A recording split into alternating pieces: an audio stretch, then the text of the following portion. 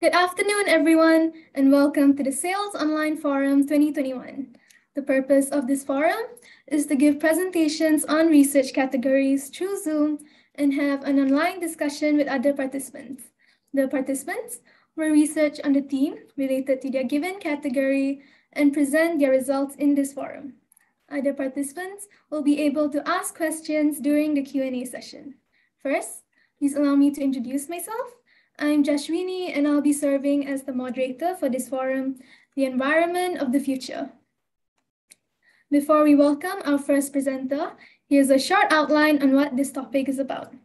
This research category is described as how much has our world progressed compared to before and the consequences of this progress. For example, green technology, nuclear energy replacing fossil fuels, and affordable and clean technology.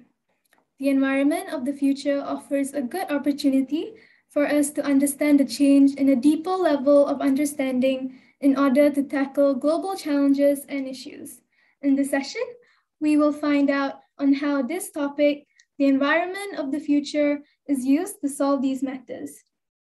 Now, we shall welcome Netanya Michael Eaton to give her presentation.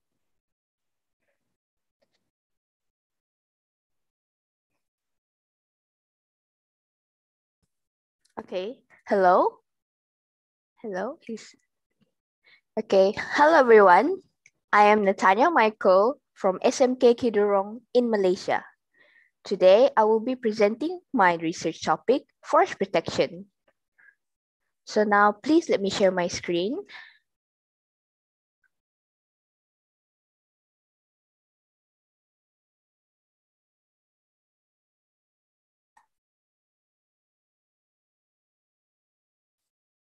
Okay. My topic is on forest protection. So for the past 2 decades, Malaysia has experienced rapid loss of forest cover due to the upcoming urban development and increased conversion of natural land and forestry to palm oil plantations. Ideally, a healthy and functioning forest should consist of a variety of trees and plants providing shelter and nutrients to sustain wildlife. The quality of this life is determined by the variety of animals as well as housing the many important species of small plants. The purpose of my research is to rely upon the importance of preserving trees, wildlife ecosystems, and spreading awareness on illegal logging, corruption, as well as the consequences of prolonged damage to our forests. I will be explaining the common causes of deforestation, the effects of forest degradation, and how to overcome these imbalances to our environment. I hope that I'll be able to remind our community on how important it is to care and love our world as it is and preserve it as much as we can.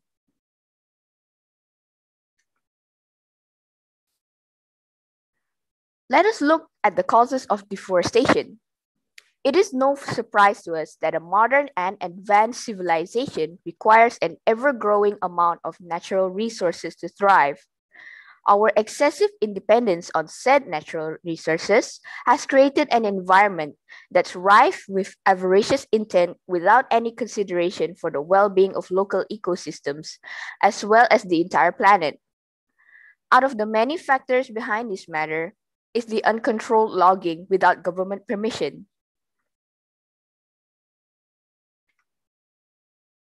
It is undisputed that illegal logging activities result in the mass destruction of wildlife and endanger countless species of flora and fauna. All of this just to sustain and expand upon human interests, such as creating farmland, mining oil deposits, clearing space for new development. It is without a doubt that such a lifestyle is unsustainable without any concern of maintaining the natural environment. So let us look at the picture above. This is an ideal forest for our world to have versus the one below that has been converted into an oil palm plantation. Malaysia and Indonesia are known to provide the world with most of its supply of palm oil.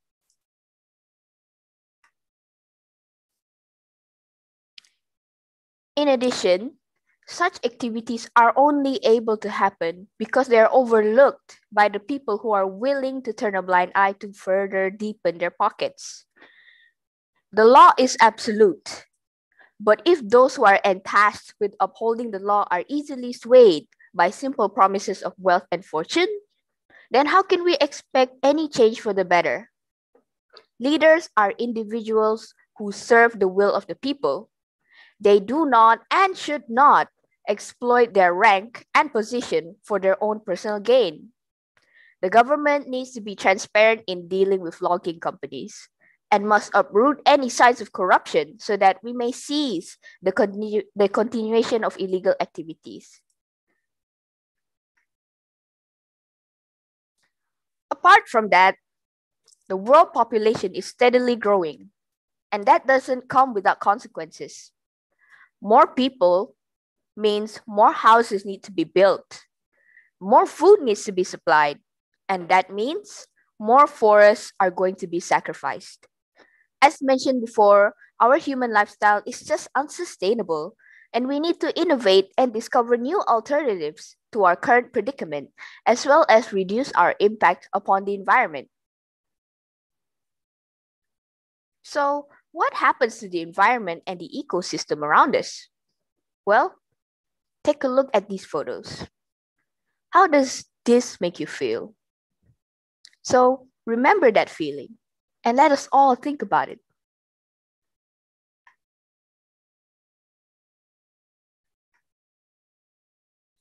At a visual level, we can see that the deforestation has made the land barren and void of all traces of wildlife. What we don't see, however, are the after effects of these events. Wildlife are forced to find new habitats and sources of nutrients. Local plants in Malaysia, such as the Rafflesia, and various other species of plants, such as the Kibatalia puberula in the Philippines, are also at risk of going extinct due to large amounts of forests being destroyed. A lot of endangered species of fauna are not only being threatened by deforestation, but by unlicensed poaching too. For example, the orangutans and the Malayan tapir. According to a study, the orangutans were only estimated to be about 100,000 when it was originally 230,000. The IUCN states that the number in the Southeast Asian region would be about 2,500, but are now estimated to be only 1,500 left in peninsular Malaysia. There are just a few of them left in the world. Furthermore, the rapid loss of trees constantly destabilizes the integrity of the soil and makes it prone to landslides and sinkholes. It will become a potential hazard if any new developments were to be established on top of weak foundations. This could lead to endangerment of human life and costly expenses needed for reparations.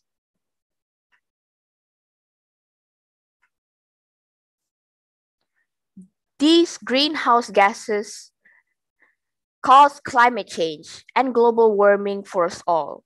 And you wonder why it's so hot outside today.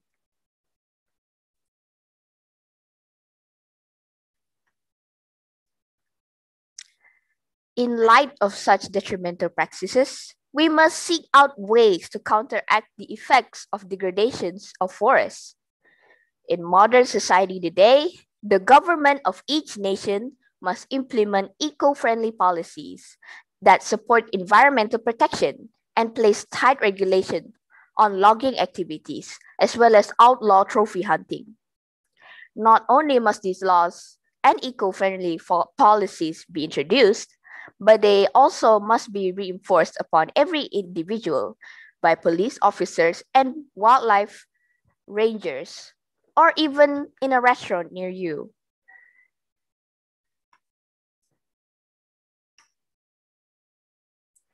Aside from that, land acquisition by the state or conservation organizations must be done in order to secure land for reforestation and rehabilitation of flora and fauna that have been classified as endangered.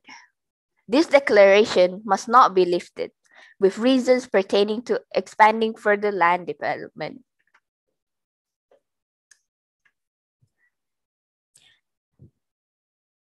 Other than that, we must decide which forest to protect the most.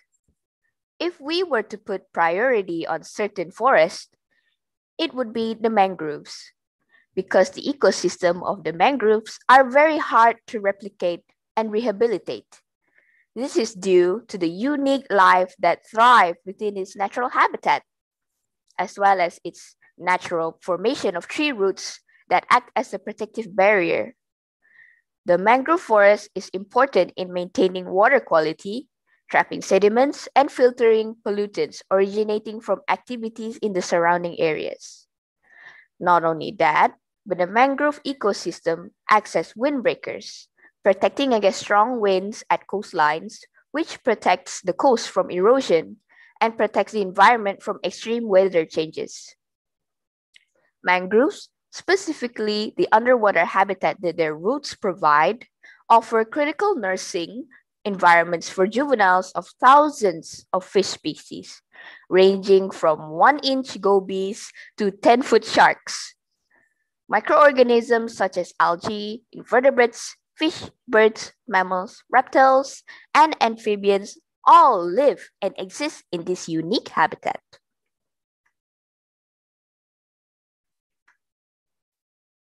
Additionally, another core solution to helping us protect our forests from further depletion is to plant more and more trees. Several NGOs, as well as influential individuals, have been actively starting as well as supporting other tree planting projects worldwide. For example, Ecosia, which supports over 23 planting projects in 15 different countries. They have now planted over 100 million trees so far.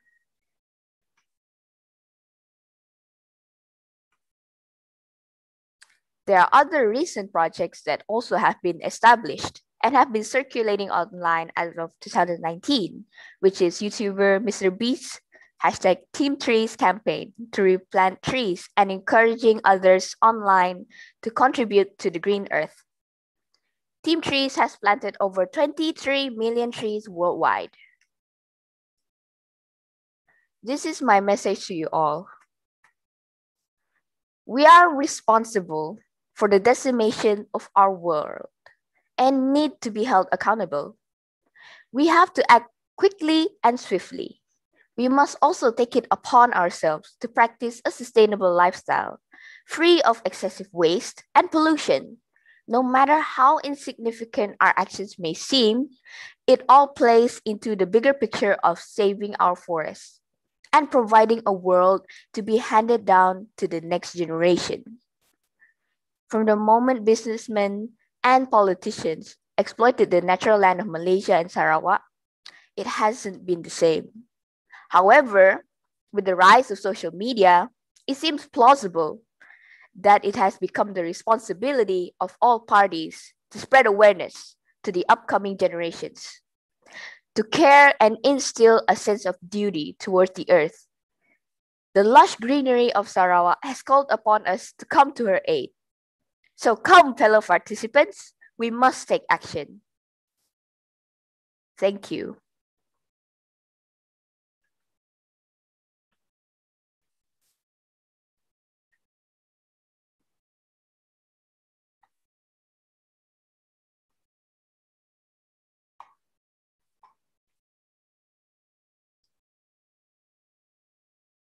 All right, thank you, Netanya. That was a wonderful presentation. Now it is time for a Q&A session. Before we move on to the questions from the YouTube live stream, does any of the participants here want to ask Netanya any questions? Yeah, I do. So my first question for Natanya is that what role do you think students play in conserving forests?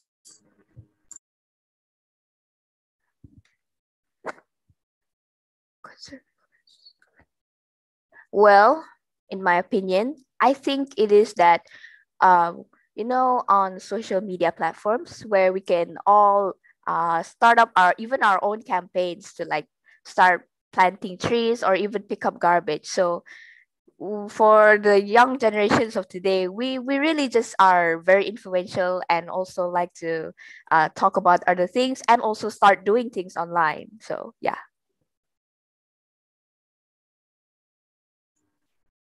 Okay, All right, thank you for the answer, Netanya.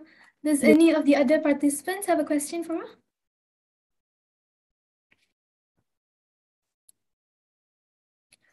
All right, then, as there's no more questions from the participants, we will be moving on to the questions from the YouTube live stream.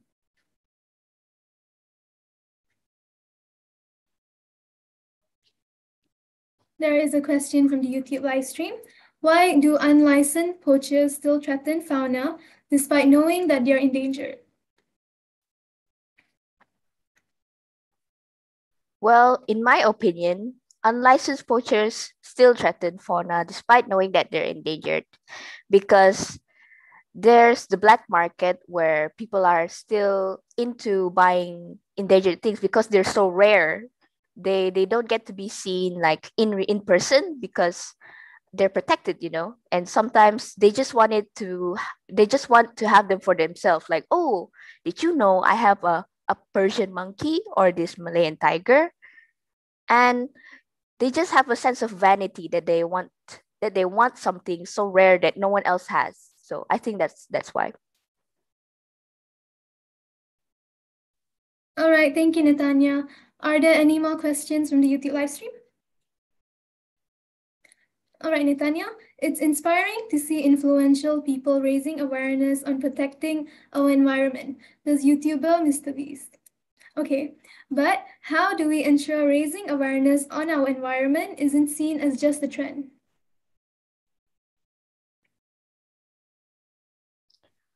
Well, one thing is that other than like raising awareness, it's like also to teach children that we have to show them that the benefit of protecting our trees, our forests is very important, because like if we show them that, oh, this is just a trend, oh, I'm just supporting this and that just for you know it's a trend right now. But then if you really think about it, the children these days, they need to see proof that we're actually making a difference.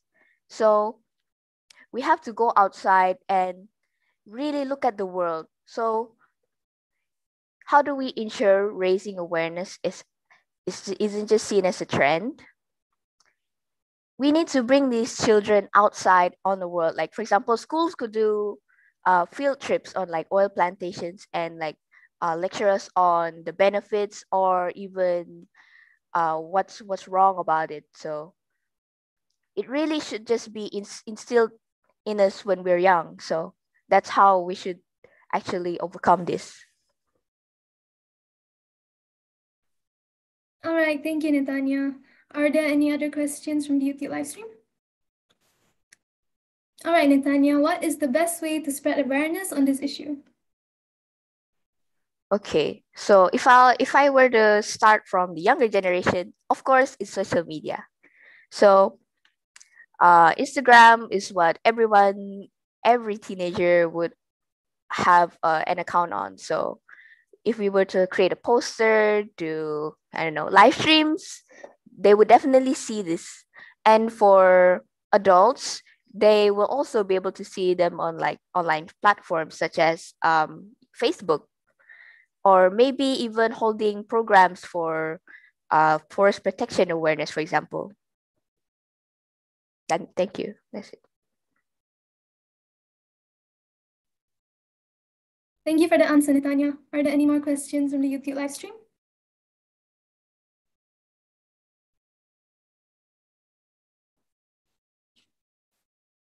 All right, Netanya, what actions are being taken by our government to curb this issue?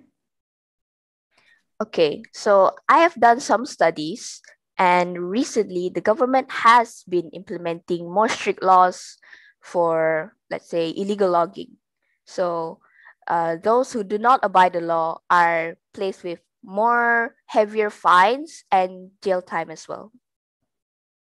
That's it. All right, thank you, Netanya. Are there any more questions from the YouTube live stream? All right, Netanya, since there's no more questions from the YouTube live stream, can I ask a question? Okay. All right, so other than replanting more trees, are there any more ways to reduce the negative impacts of deforestation that already has happened?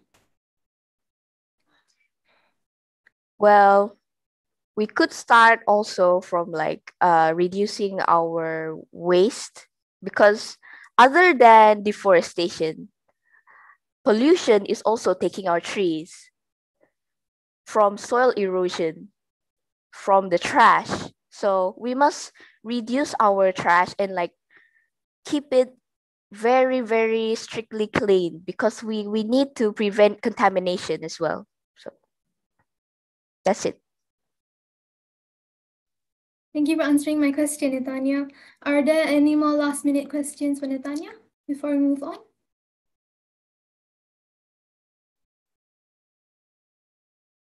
All right, thank you, Netanya, and thank you again for your presentation earlier. Now we shall welcome Zahara Nordin to give her presentation. Hi, hope everyone's doing well. My name is Zahara Nordin from SMK Stratamas in Malaysia, and today I'm going to be presenting on the circular economy. Please allow me to share my screen here. Okay, give me a second. All right, you guys can see this all right? Okay, great.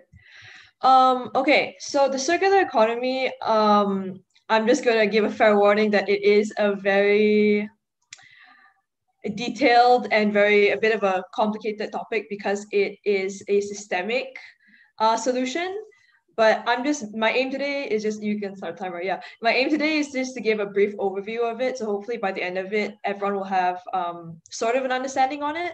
Okay, so before I get into what the circular economy actually is, I'd like to analyze the problem a bit. And Netanya actually raised some really great points in her presentation about soil erosion, deforestation, and I think in the next couple presentations as well, you'll get to see a lot of great people, and I've seen everyone's presentations; they're quite good, about water pollution, sea levels rising, waste management, all these things. But I think what people fail to acknowledge is that all of these problems are actually tied together. You can't solve one of them without solving all of them. It has to be a systemic solution.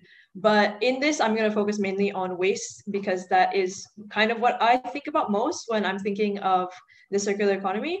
So an estimated 2.01 billion tons of municipal solid waste was generated in 2016. And by 2050, it's projected that this our waste will outpace the population growth by more than double.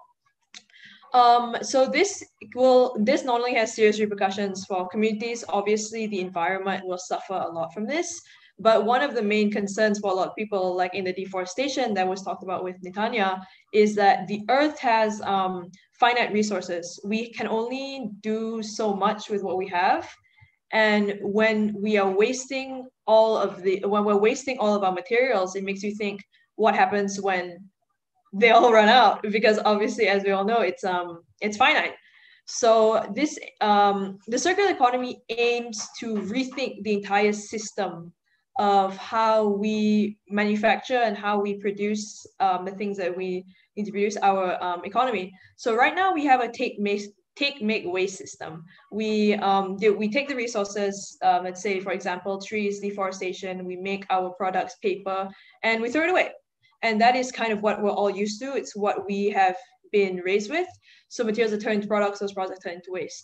But this is obviously extremely not sustainable, because resources are finite. I've said that multiple times now. So the circular economy, as defined by the Ellen MacArthur Foundation, which is a great resource if anyone wants to look into this further, is a systemic approach that is designed to benefit businesses, society, and the environment. So there's three main pillars of this. It's designing out waste and pollution, meaning waste and pollution never becomes an issue because it is thought about beforehand and it's systematically designed out.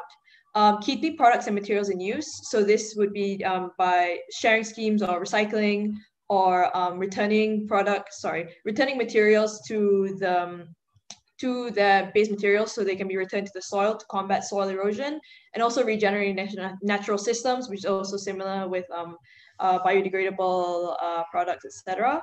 So here is basically from our linear economy to circular economy, this is a basic chart. Right now, it's raw materials go into production, they're used, and they're turned into recyclable waste. What people have started to adapt is the reuse economy, which raw materials go into production and then used, and then they're recycled. But the problem is there's still this non-recyclable waste that we still can't seem to shake, and landfills keep filling up. All these problems keep coming up. But the circular economy aims to put these raw materials into production, into use, and it would go right back into a loop, which is a bit confusing to think of because it's kind of like, how would we make that a reality? So there's two halves of circular economy. It's a biosphere and a technosphere. So biosphere can be defined as maybe like biodegradable things that can be returned to the natural world without any repercussions. And technosphere would be things like metals, plastics, synthetic materials that cannot be returned. So this is the overview of the circular economy, and I'm going to spend a good chunk of my time here. So on the left side, we have the biosphere. On the right side, we have a technosphere. I'm going to give a very brief explanation because you can go into hundreds of pages of research about this, but unfortunately, I have like 5 minutes. But yeah, so we start here on the right side with the technosphere. We're going to go from this in loop and outwards. So first is sharing. Sharing, maintaining, and basically prolonging the products we already have so we don't have to make new ones. And this can be seen now through car sharing schemes like SoCar or car rental schemes, even Grab and Uber. They are sort of similar to this. Basically, you don't own the item, but you have access to it. It's a shared commodity. The next is similar to the first one, maintaining and prolonging what you already have. So I think a big issue now is planned obsolescence. So your phone breaks in 3 years and you can't repair it. You have to buy a new one. And it's kind of like, okay, that feels like a scam. But that's just the way it's manufactured. So in this circular economy, businesses would change their models to create longer bonds with their customers. So so the products would last longer and be able to be repaired. And in the next loop here is reusing, redistributing. So this can be achieved by, in this one also, it can be achieved by like eBay. If you need something, you don't want it anymore, it can be passed on to a new user, things like that. And so sorry, I just need to move this. The Zoom is blocking my screen. Okay, so maintaining and prolonging goes back into the service driver. Reusing and redistributing, similar things, it's putting it back into the system. And the last one is refurbishing and remanufacturing. So this would be, let's say, the phone example I took just now. In this system, basically, once your phone is broken, but ideally after you've used it for many, many years, because you've been able to repair it or share it or something similar, you would be able to give back the parts to the manufacturer, and they would be able to make a new phone out of those parts, rather than having to source and mine new materials for that phone. And the last bit would be recycling, but recycling there isn't much of an emphasis on it because you would have to, there's a lot of labor and energy necessary to bring the product back to its basic material. So that's basically what's happening on the right side here. I hope that was clear.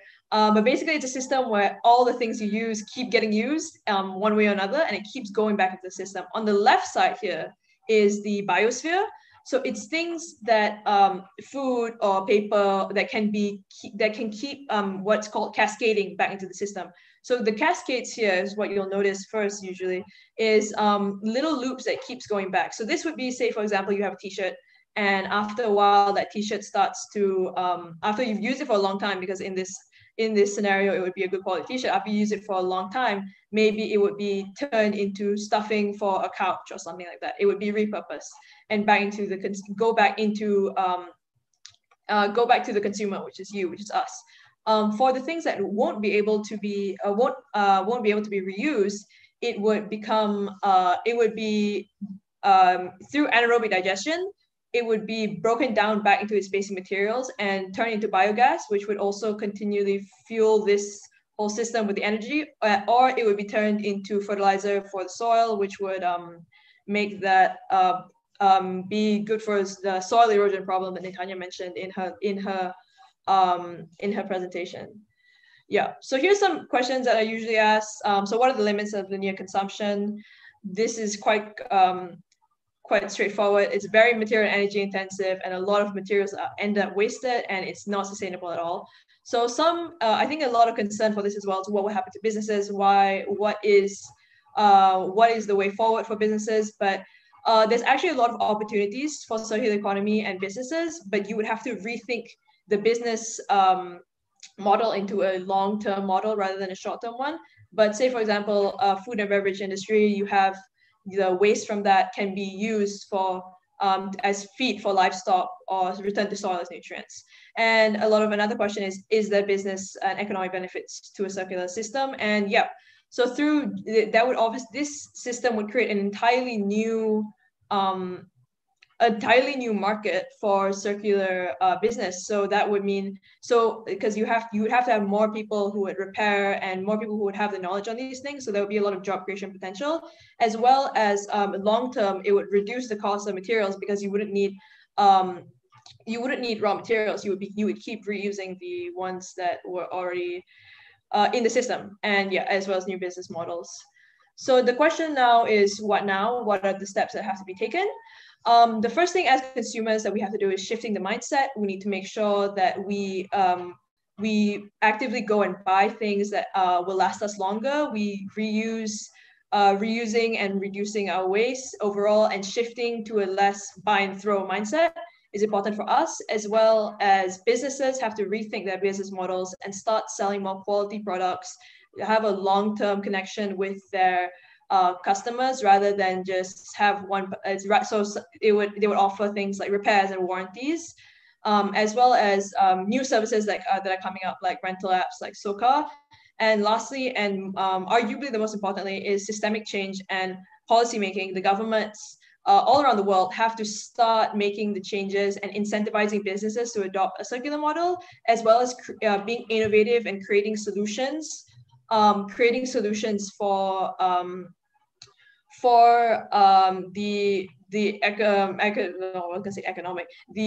environmental crisis that we're in right now. So Korea has taken a few steps, and a couple other countries as well. Okay, that is all from me. Is there any questions? All right, thank you, Zahara. You're not kidding when you said it was really detailed. I wasn't kidding, man. I wish I was. Now we are going to have a Q&A session. Before we move on to the questions from the YouTube live stream, does any of the participants here have a question for Zahara regarding her presentation? Yes, I do. My question is, are there any countries that are already starting to create this? I'm sorry. Before you ask your question, Zahara, could you please stop screen sharing? Oh, yes, sorry. Give me a second.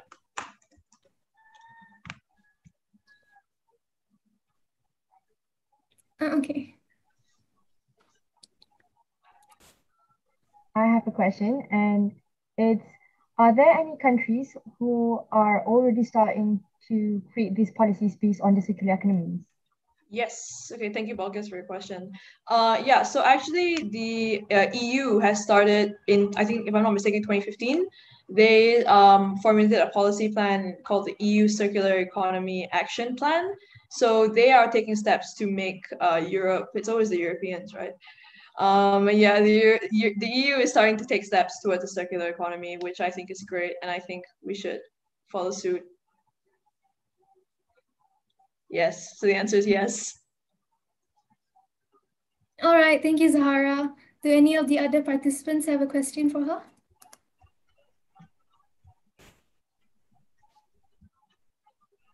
All right, then, since there's no more questions from the other participants, we will be moving on to the questions from the YouTube live stream. I'm scared. All right, Zahara, there's a question for you. What is deforestation? I don't know. I think would be a good answer. This wasn't in my presentation, but I'm sure it sounds great. But fair warning, just in advance for everyone. I see some of the participants are laughing. I don't have all the answers, but I will try to answer as many as I can. But for this, I will have to say that I do not know. Thank you for the question, though. Since Zahara is not so sure at this question, does any of the other participants know the answer to this question? This is like PDPR. Yeah, open the floor. Anyone knows?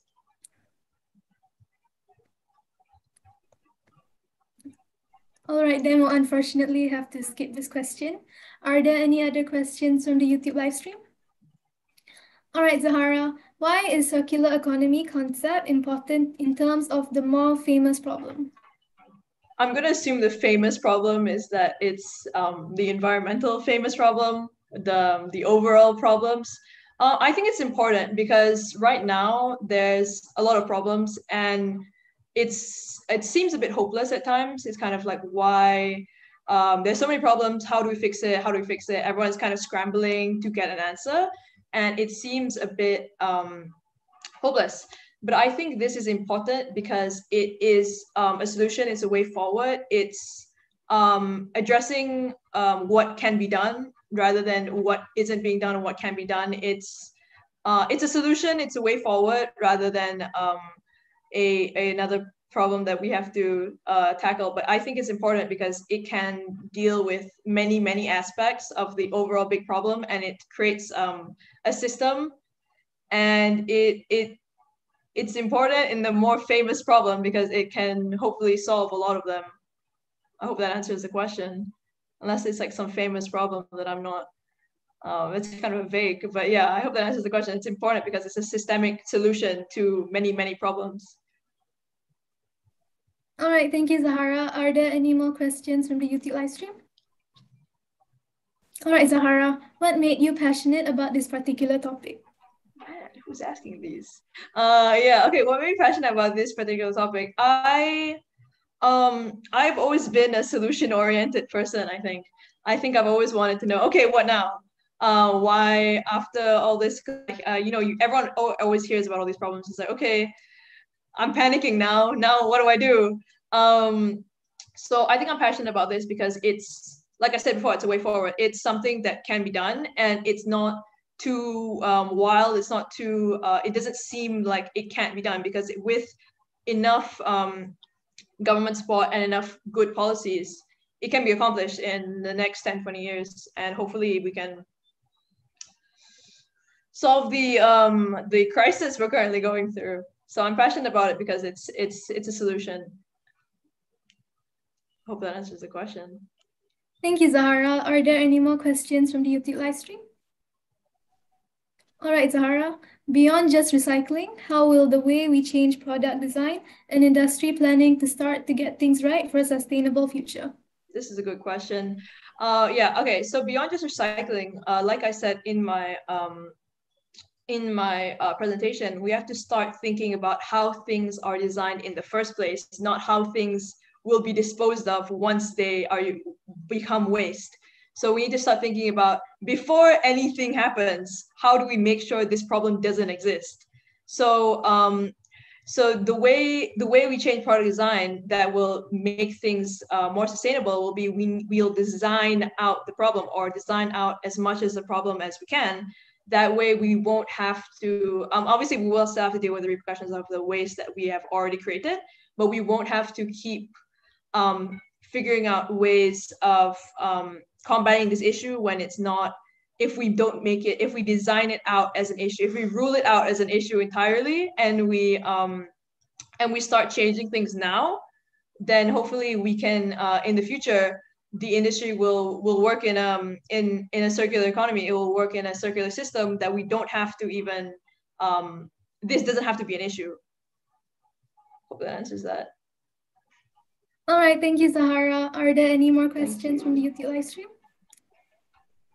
All right, Zahara, as recycled material would deteriorate after multiple cycles and possibly create non-recyclable waste, what would you do to compensate for this issue?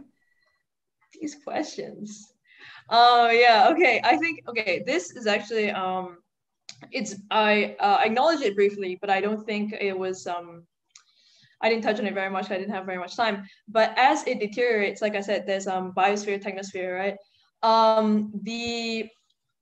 The bio on the bio my god, my brain, on the biological side, this would mean it would break down into nutrients. So this would require a bit of innovation and a bit of technology to move forward. But it's 2021. We have the technology, we have the ability, we have the right people, we have the right resources to combat the issue of material degeneration after multiple cycles. There are already solutions for this. So it's just a matter of if we are putting the money, if we're investing our resources, if we're investing our resources, if we're investing our money into this. But it has been taken into account that the material does deteriorate, because that is actually a big part of the cycle. The biological materials have to deteriorate. But if you're talking about the technological side, that is a bit more complicated, because, as you know, like microplastics, et cetera, I think someone is also touching on that in the next couple forums. That is also an issue. But we have to just think, innovation is the answer. Basically, we have to think in a way that will combat these issues. And I mean, I don't think the government will be asking me, the 16-year-old high school student, for the answers to this problem. But there are already people who have the technology and have the innovation to make the system work. So hopefully, with the right amount of innovation, with the right amount of technology, this problem can be solved. It's a given that the materials have to decompose and have to deteriorate. All right, thank you again, Zahara. Are there any more questions from the YouTube live stream? All right, Zahara. Besides Korea, has Malaysia or any other country incentivized businesses to adopt a circular model, created policies that will ensure a more sustainable economy? Yes. Malaysia has some environmental policies. Are they good enough? Is a question that many ask. Are they sustainable enough? That's not a question for me to answer. But Malaysia has been taking some steps, and actually someone is doing their presentation later is actually on policy, environmental policy. So stay tuned for that one. But yeah, like I said earlier, the EU has specifically a circular economy action plan. So yes, but hopefully Malaysia can make some. I mean, there have been a few steps, but they could be improved. All right, Thank you again, Zahara. Are there any more questions from the YouTube live stream? All right, Zahara, in your opinion, should there be a law implemented for businesses to prolong their product's lifespan, as it can be seen as a scam? Man, these questions, you guys are just hitting me with the hard stuff. Should there be a law implemented for business to prolong their product's lifespan?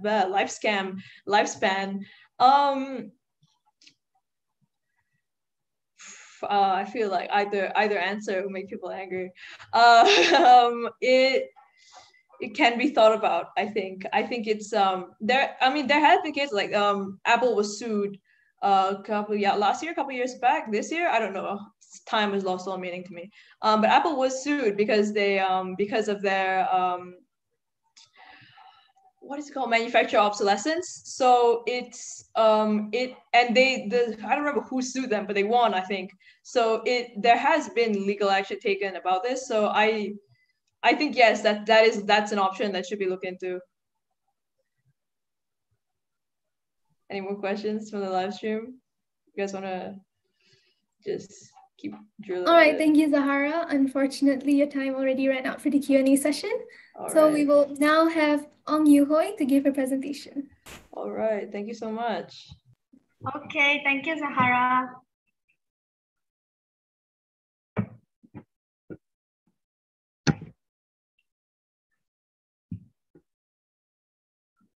Okay, everyone. Hi, everyone. Selamat sejahtera. Come, everyone. Let's all enjoy lah. Relax. come look at the screen, enjoy. Come here, please lend me your ears and enjoy. The topic here today, I've written here, my objective is to reconstruct and understand the challenges of renewable energy. But actually, 其实, my objective is for everyone to understand, to enjoy, to learn. So there's not going to be anything complicated, but we're just going to learn something new. So mari kita semua belajar sama-sama. Okay, excuse my other languages, Malaysian. Okay, so let me ask you a question. In class, have all of you learned about renewable energy, even just a little bit, until you're bored? Yes or no? At least in Malaysia, sometimes I would be, but we usually learn about the science behind it, the benefits and the importance. But what about the challenges, the hardships and the lies? My name is Ong Yu Hui from SMK Main Convent Ipoh, Malaysia. The topic I have today is challenges of powering Earth with 100% renewable energy. Let's have a look. I always thought that renewable energy was so great because of how we were taught about it. It's so good for the economy and the environment. But it turns out only 26% of renewable energy is used on Earth. Why is that? I kind of feel a bit ashamed and disappointed in myself for not knowing. Because whenever we have a problem, we need to know the problem to find a solution. And yet I didn't know anything about it. I sat there wondering, and then I decided, okay, I need to do a forum about the environment of the future. So how about I learn more about this and tell everyone about the final research? Okay, what is renewable energy? Back to the basics. Any energy source or material that will never be used up and can continuously be renewed. From all my research, so many factors, I have divided them into three, the main ones. Technological and geographical challenges, the first one. The second one is human factors. The third one is accessibility, supply and demand, us, the consumers. So let's have a look at the very first one. Technological and geographical challenges. Let me tell you, this challenge is the easiest one to understand from concept point of view. This is because all these geographical challenges, technology, can only go one way, improve, unless something goes down and go to crash. But it's only gonna go up, improve, improve, improve, up. Relatively simple, but it's very difficult for us, the common people, to understand everything, the science behind it, because of course the formulas are very difficult. But let me tell you, the very first thing is the power grid. Power grid is basically the way electricity is transported to many different places. But the problem is there is overloading of existing transmission lines. The grids weren't designed to handle such high capacities of electricity. This is because, keep this in mind, most power grids were built about 30, 40 years ago. And at the time, we didn't need as much electricity as we did now. So this problem is very relevant as the government need to put in much, much more time just to ensure that we have a better power grid. Next, we have to look at too much space. Have any of you watched those documentaries with wind farms, solar panels, hydroelectric? Well, those take a lot of space. And a lot of space means a lot of money. And a lot of money means unwillingness to invest. They can take up to 1,000 times more space than fossil fuels. And they cannot be installed near city areas. Take Hong Kong, for example. They are very dense, so we can't just build solar panels on every rooftops. That's just not sustainable. And if we say we build it at another place, the power grids cannot support the electricity there. Next is battery storage. Batteries are very costly and huge. Installing these batteries are difficult too. They require the help of many experienced people to build them. All this is equivalent to high prices, and high prices is equivalent to lower accessibility. Have all of you realized that all these factors, power grid, space, battery, simultaneously affect one big thing? That's money. Money. So if we look at that factor, we have to look at our next big factor, human factors, because the decision of humans are very influenced by money. So let's look at finances. In the short term, renewable energy is really expensive because of a combination of previous factors. In the long term, they are really worth it, but many go for short-term gains. We need to understand why we take these kind of actions for our financial situation, for inventions, for innovations. So that's why we need to look at the valley of death. This is the critical initial phase of a startup company. Many don't make it through. They survive with no revenue and depend on early adopters. This is how it works. We must first understand how money, people, economy works. Only then can we understand how renewable energy is brought to the masses. So in the beginning, somebody has a really good idea. They can go like this. Hey, everyone, 全部人, 什么ada satu. We have a really great idea. Hydroelectricity will one day be much, much better than fossil fuels. So then the height will come here, the highest point of height. Boom! Everything will come here. And then prototypes will be made. Small investments will be made. But what about after that? What if hype dies down? Remember, hype is not money. Hype is not guaranteed is investment. It's just attention, which can get you only so far. So when the hype dies down, there's basically negative amounts of profits. So if your idea, if your prototype is not good enough for you to survive this valley of death, not enough money to fund your research in your company, you're going to wind up here, as with many innovations. So if renewable energy is a relatively new innovation, so now that it is new, it will be easily fall into this valley of death, where there's just not enough funding to continue. And that's why now we look at the money, and now we need to look at the people that drive the economy. That is the law of diffusion of innovation. Lack of people who believe and are willing to invest in startups that won't bring profit for some time. When something brings profit, especially from innovation, it takes a long, long time because it takes a lot of different factors to improve the technology and this and that. So now we have to look at the law for customers, the tipping point. We know money. Hype die down, not enough money, cannot continue. So now we need to look at the people point of view. Okay, let me tell you something really interesting about our brains. Have you ever had that gut feeling where you do something but you don't know why? You sit there wondering why, then you tell yourself it's because of my gut, as if they come from our stomach. But surprise, surprise, these feelings come from our brain. To be exact, the center of our brain.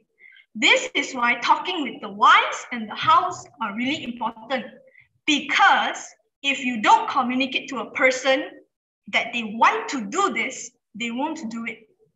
So let's look at the types of people there are. First, there are the innovators.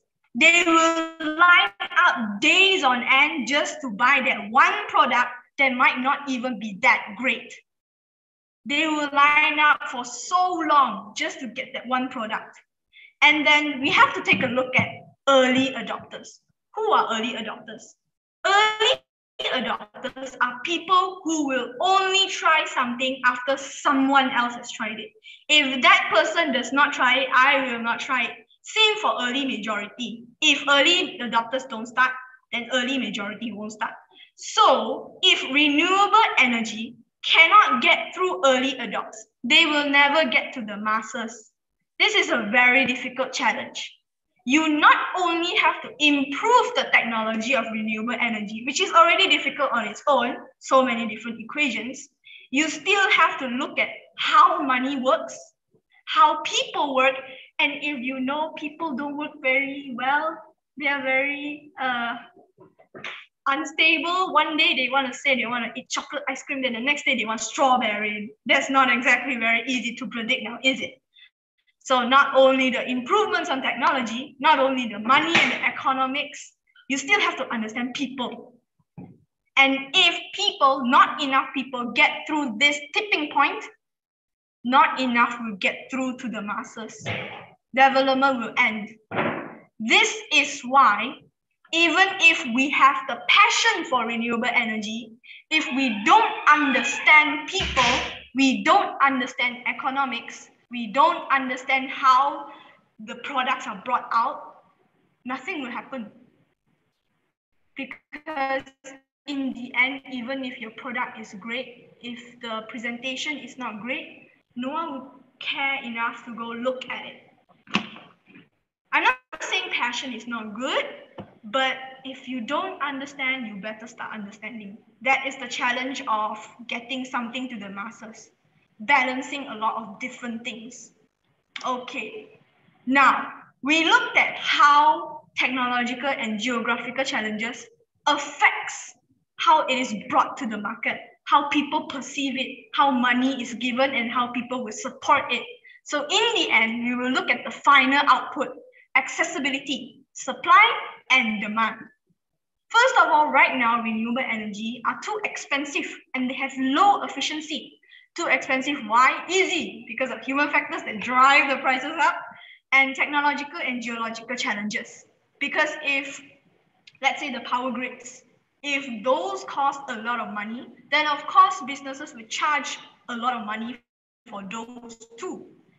And then if you look at it that way, the prices will never go down. Remember, keep in mind, everything is a cycle. They connect like a ball of yarn. You cannot take them away, just as Zahara said. When you affect something, something will happen. And if you don't do that, another catastrophe will happen. So if we don't look at all the technological and geological challenges, prices will just continue to increase and demand won't increase. Why would I want to buy something so expensive? I understand why. But my pocket, my wallet, not enough money. I have no money. Not enough money. So now you have to look at low efficiency. Okay, this is very interesting. We use renewable energy from the sun, right? But the sun is not there 24/7. Luckily, Malaysia only has 4 seasons: hot, very hot, rainy, very rainy. But hot, we still have rainy. If one day, that day, the sun decided, I want to rain today, I don't want to emit my solar rays, I want to rain today, then the day will rain and then we won't have enough energy. Rain and then cold blackout, then we will blame the sun, as all Malaysians do. So the efficiency is low in a way that if the sun wanted to rain, then we will have blackouts. It's just so inconsistent. In a business model, consistency is important because we don't want investments to suddenly crash down. So that's why we have to look at the duck curve. This is the manifestation of everything coming together. First, let's have a look at this place. This place is relatively safe. The sun is up, everyone needs electricity, then everyone will be using electricity. Enough electricity will be supplied. But what about in the afternoon? In the afternoon, a lot of electricity is supplied. That's awesome, that's great. Here is consistent. Here, people get a lot of electricity. But here is the big problem. You see this, whoop, go up like this. At night, the sun goes to bed. Then we can't supply enough electricity for the demand here. The demand is so high. Not enough sun, like solar energy, can supply it here. So that's why this is the big problem. Remember battery storage and all those kind of stuff? It's affecting here. That's why it's so hard to invest in renewable energy. This is the final example of everything coming together. In conclusion, everything is connected and complicated, as all things are. So why am I focusing on how connected all the factors are? Well, this is because the factors are like a cycle, a big cycle jumbled together. And as I said before, everything's so expensive. Why do I need to invest in this? We need to break that cycle. We say, oh, it's so expensive, but I know it's worth it. We sometimes go against the logic of short-term gains and go for the long-term gains. So that's why we have to break the cycle. We have to demand for it, take action. And so this is best said by Dalrymple. Challenges with renewable energy is its complexity. It's like playing with 15-dimension chess. What do we do about it now? We need to now take the third step. We know the path, look at the path, but don't look at the obstacles. Take action and follow the path we know and overcome all the challenges I said just now. That is all from me. Thank you.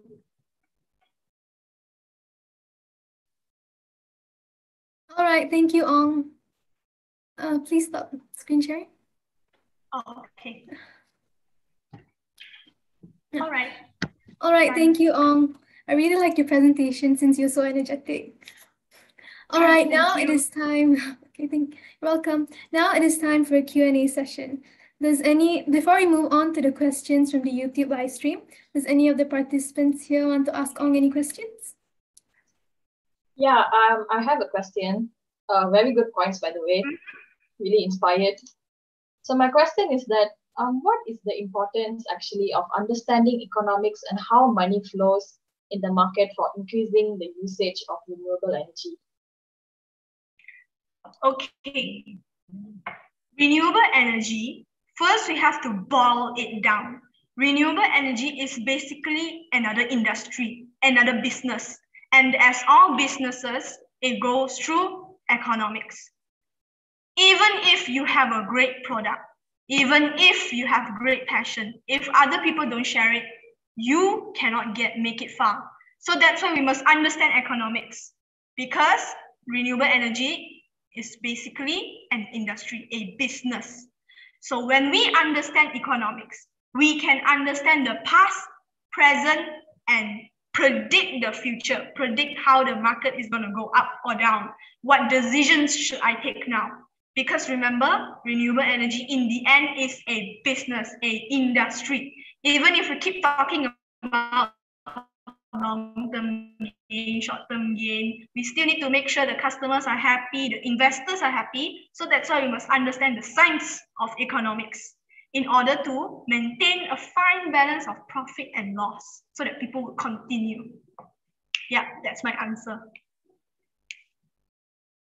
All right, thank you, Ong. Does any of the other participants have a question for Ong? All right, then. Now we'll be moving on to the questions from the YouTube live stream. All right, Ong. How can companies get their way out of the valley of debt? That is very interesting. Okay, how to get out of the valley of debt? Okay, let's take an example of Microsoft. Microsoft has made many great inventions in the past, a lot of computers and everything. And when they make innovations, they make sure the innovations are relevant enough.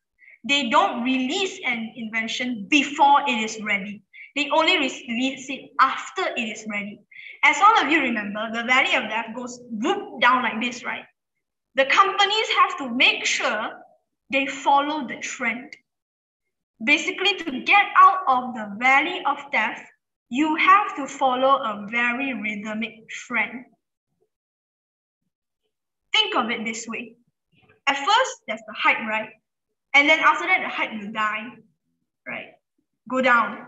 But you don't make it go down to the end. If you get down to the end here, you cannot get out. Seriously, there's no way out. I don't know of any other way. So before it is at the bottom point, you need to make sure it comes back up like this and just very stable before you get to the bottom of the valley. So to get out is basically not to get in at all.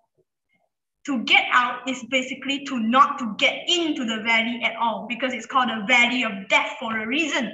So you have to make sure it's just barely hanging on below the line of normal. And then when you have a good product, then profits will come. So the answer is basically to get out of valley of death, the best way is not to get in at all. You have to find sustainable ways to make sure the investments are stable until you get to a place where your product is really great. All right, thank you, Ong. Unfortunately, we'll have to move on since time already ran out. So now we will be taking a 5 minutes break before we carry on to the next presenter. Okay, thank you.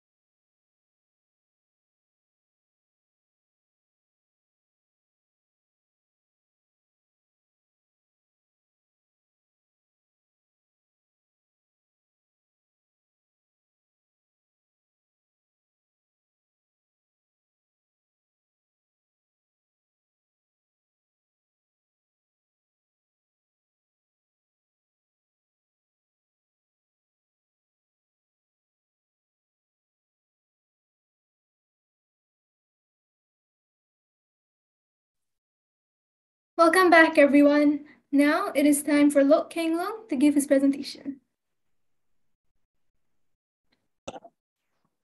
A very good afternoon to everyone here.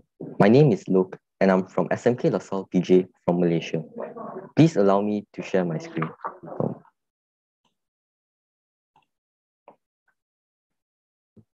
Okay, so in my presentation today, I'll be explaining about my research, global warming, green technology, and daily waste.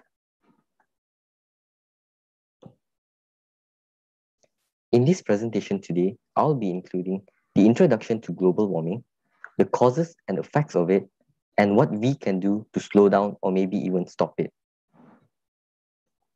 So what is global warming? Global warming is the increase in the overall temperature of the Earth's atmosphere. In simpler words, it means that our Earth is heating up. This is due to the greenhouse effect. The greenhouse effect is when carbon dioxide and other air pollutants collide in the atmosphere and absorb sunlight and solar radiation that have bounced off the Earth's surface. This phenomenon in which the heat and light of the sun enters the Earth's atmosphere but cannot go out as it is trapped by the greenhouse gases. There are many greenhouse gases, but I've listed down a few, such as carbon dioxide, methane, nitrous oxide, and water vapor. These gases are lighter than air, so it rises up to the other limits of the Earth's atmosphere and settle up there, making an impenetrable barrier that traps heat from escaping. Next up, we have the causes and effects of it. There are many causes and effects of it, but I've mainly narrowed it down to the main few. So here are some of the causes of it, which is waste, deforestation, transportation, and industrial activity.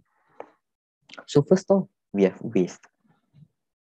There are mainly two types of waste, which is organic waste and inorganic waste. Organic waste are any material that is biodegradable and comes from either a plant or an animal, such as food and paper. When organic waste decomposes, carbon dioxide and methane gas is created. Methane is created when there is no air present, while carbon dioxide is the natural product when anything rots in air. However, inorganic waste does not contain organic compounds. For example, glass, aluminium, cans, dust, and metal. It, however, does not contribute directly to greenhouse gas emissions unless it is being incinerated. It does, however, represent greenhouse gases being emitted previously during the manufacturing process. Next, we have deforestation. Plants and trees play an important role in regulating the climate because they absorb carbon dioxide from the air and releases oxygen back into it through the process of photosynthesis. Forest and bushland act as carbon sinks and are a valuable means of keeping global warming to 1.5 degrees Celsius. Thirdly, we have transportation. Transportation such as car, planes, and ferries emit quite a lot of greenhouse gases. This is due to the burning of fossil fuels like gasoline and diesel that releases carbon dioxide into the atmosphere. So you might be thinking, okay, maybe my destination is like 10 minutes away, like my drive is just 10 minutes away. So you might think that it's just 10 minutes. I'm not contributing that much to global warming. So imagine what if everyone in this world says the same thing.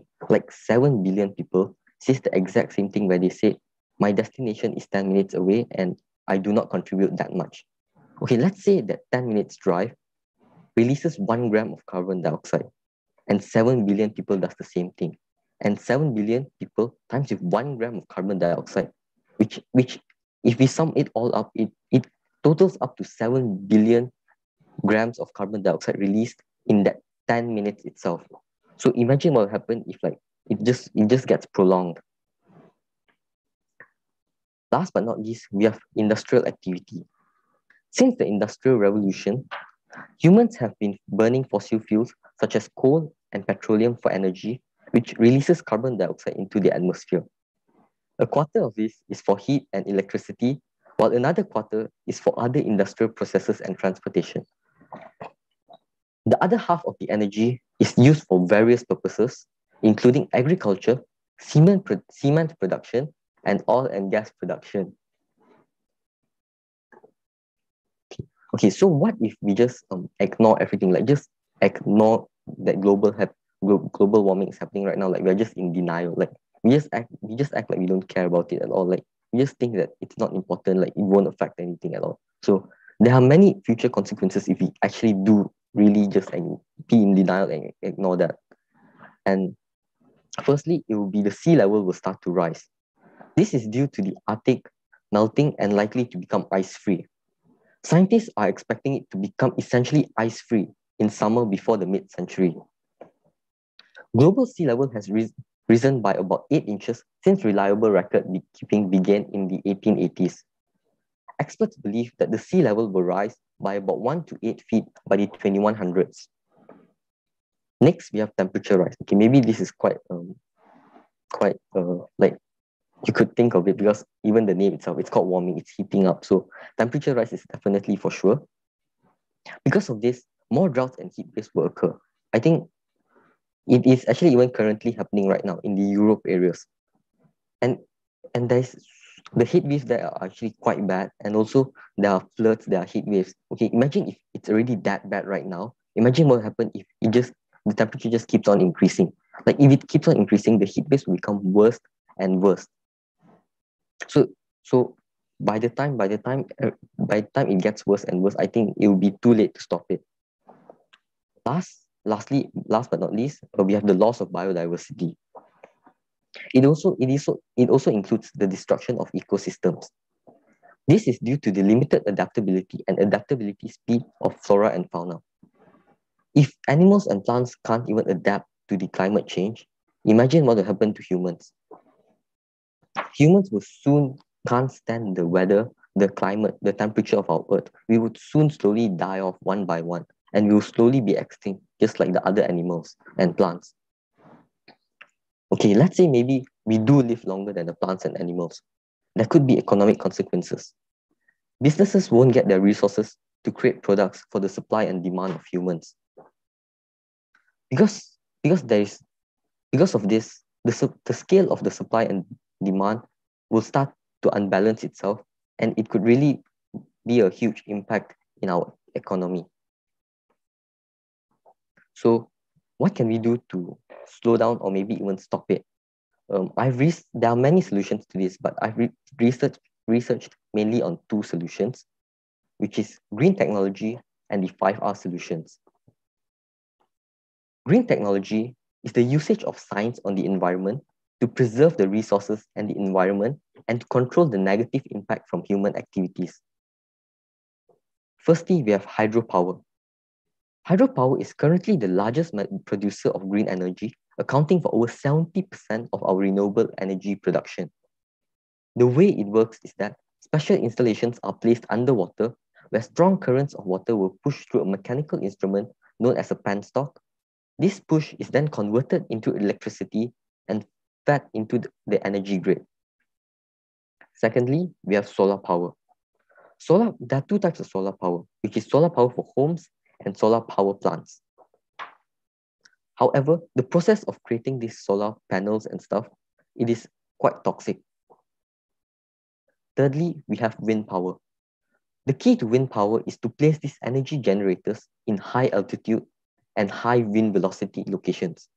In my opinion, wind power is more cost efficient than solar and way more easier to construct than hydropower.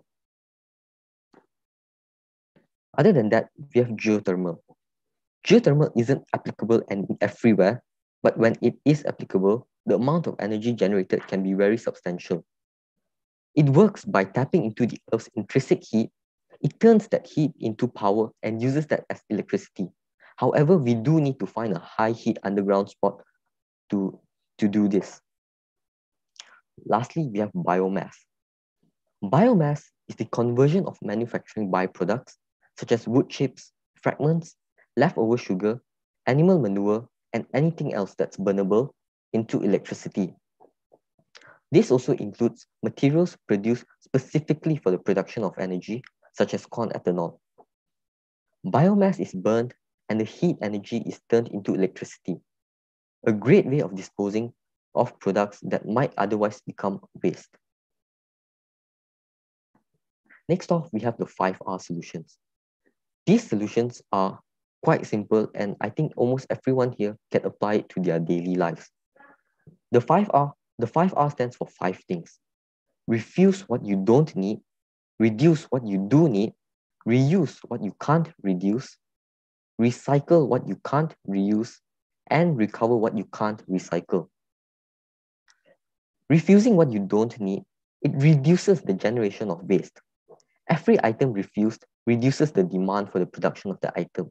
So the more the demand for that item decreases, the production of that product would also decrease as well. Reducing means, because some of the items we just can't live without, but we can reduce the use of those items. For example, rather than buying individually packed items, we can buy items in bulk. This is because items in bulk, the plastic wrapping, the plastic packaging of it is far more less than individually packed items. Next is reusing. Reusing prevents the return of carbon within the materials to the environment for as long as possible, reducing the demand for new raw materials. Next, we have recycle. Recycling is quite a common term nowadays, which I think almost everyone here knows about. However, it is not as effective as reducing or reusing waste, since it requires the waste to be transported to a processing center where its original raw materials are extracted. Lastly, we have recover. Recover what you can't recycle. This refers to the activities which convert waste into another usable form, such as incineration of waste and harvesting the heat to generate electricity. Like I said just now in the green technology side, where this is more based on the biomass, where we compose stuff and we generate the heat into electricity. The electricity produced from the incinerated waste avoids the production of electricity using fossil fuels. The compost produced locks in some of the carbon and can absorb more carbon over time. I hope everyone here learned something new today, and maybe we could even apply some of this into our daily lives. I hope everyone here could one day work together, and we could maybe set our differences aside and work together to overcome this issue before it gets too late and there is no turning back. Thank you for listening. All right, thank you, Keng Long. That was a really interesting presentation. Before we move on to the questions from the YouTube live stream, does any of the participants here want to ask Keng Long any questions? Yes, I do. Okay, but first of all, thank you for the great presentation. And my question is, what should we do to share this issue, especially for the young generations? Thank you. Thank you for the question. I think for the young generations, right, the best way to show them what is currently happening right now is like to let them experience it. Like for example, we bring them to locations that that are actually happening right now. Like let's say if we expose them more to the outside world, well, let's say we expose them more to the global warming world, like what is happening in Europe right now. We can maybe show them the news. Okay, let's say like I think the easiest way is like to show them the news, like what is currently happening right now, like the disasters of it. Like I think if they see, if they can think properly, like they can see us being sad for other people, they could try to feel our sadness, and maybe sooner or later they could even realize that all this happening right now is actually bad for everyone. I hope that answers the question. All right, thank you, Keng Long.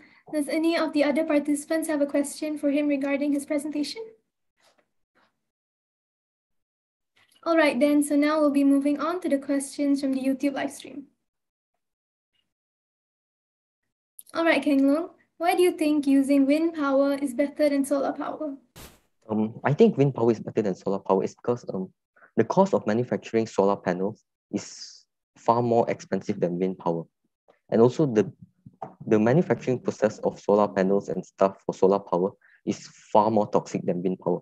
Because wind power, basically, we need less materials than solar power, and also the cost, and it's way more cost efficient, and also the production of it is way less toxic than solar power. All right, thank you, Keng Long. Are there any other questions from the YouTube live stream? All right, King Lung, how does tropical deforestation actually cause global warming? Okay, so I think we have all learned about photosynthesis in our science classes. It's a process where plants they take in carbon dioxide and it releases out oxygen. So carbon dioxide, as I said just now, is one of the greenhouse gases.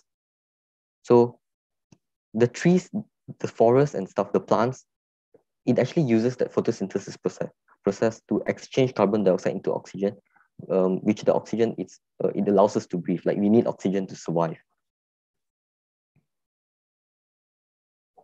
All right, thank you for that answer, King Lung. Are there any other questions from the YouTube live stream? All right, King Lung, wouldn't it be more efficient to focus our efforts in transportation and industries that make up most of GHG to improve rather than green technology and 5R, as we will be solving the problem at the root? Okay, I think that transportation industry, like okay, let's say we take industry for example. Okay, I think if we focus on green technology and we could somehow implement that green technology into industries. Okay, let's say wind power. Okay, we can use that wind power to generate electricity for the industrial purposes. Let's say a factory. Okay, we can set up like a greenhouse facility somewhere where the main focus of it is just to collect energy, like to just collect green energy itself, and the energy would then be transported into the factory, which is way more green in my opinion. And also for about transportation, right, I think there are a few things that is actually happening right now based on green technology and transportation, such as Tesla, which their vehicles are all electricity and not fossil fuels. Like they are not using fossil fuels at all. They are using electricity, which is far more greener than normal diesel cars. All right, King Lung, are there any more questions from the YouTube live stream? All right, then, King Lung, since there's no more questions from the YouTube live stream, can I ask a question? Yeah, sure. Okay, do you think Malaysia needs to implement more green technology? In my opinion, actually yes. We might say that other countries they are not doing that much. Okay, let's say they are not doing that much. But if we look back into our country, right, I think we are actually not even doing that much ourselves. Like I think we should be focusing more on green technology, as it is quite a severe there will be quite severe consequences if we actually do not focus on it, and it will especially affect our country a lot more. Especially like I said just now, our economy, like and stuff like that, like our economy will start to go down. And if our economy goes down, I think our country would go down also. All right, thank you for answering my question, King Lung. Are there any more last-minute questions? All right, then thank you again, King Lung. Now let's welcome Engjin Batufshin to give her presentation. Hi, my name is Engjin, and I will be presenting my research. All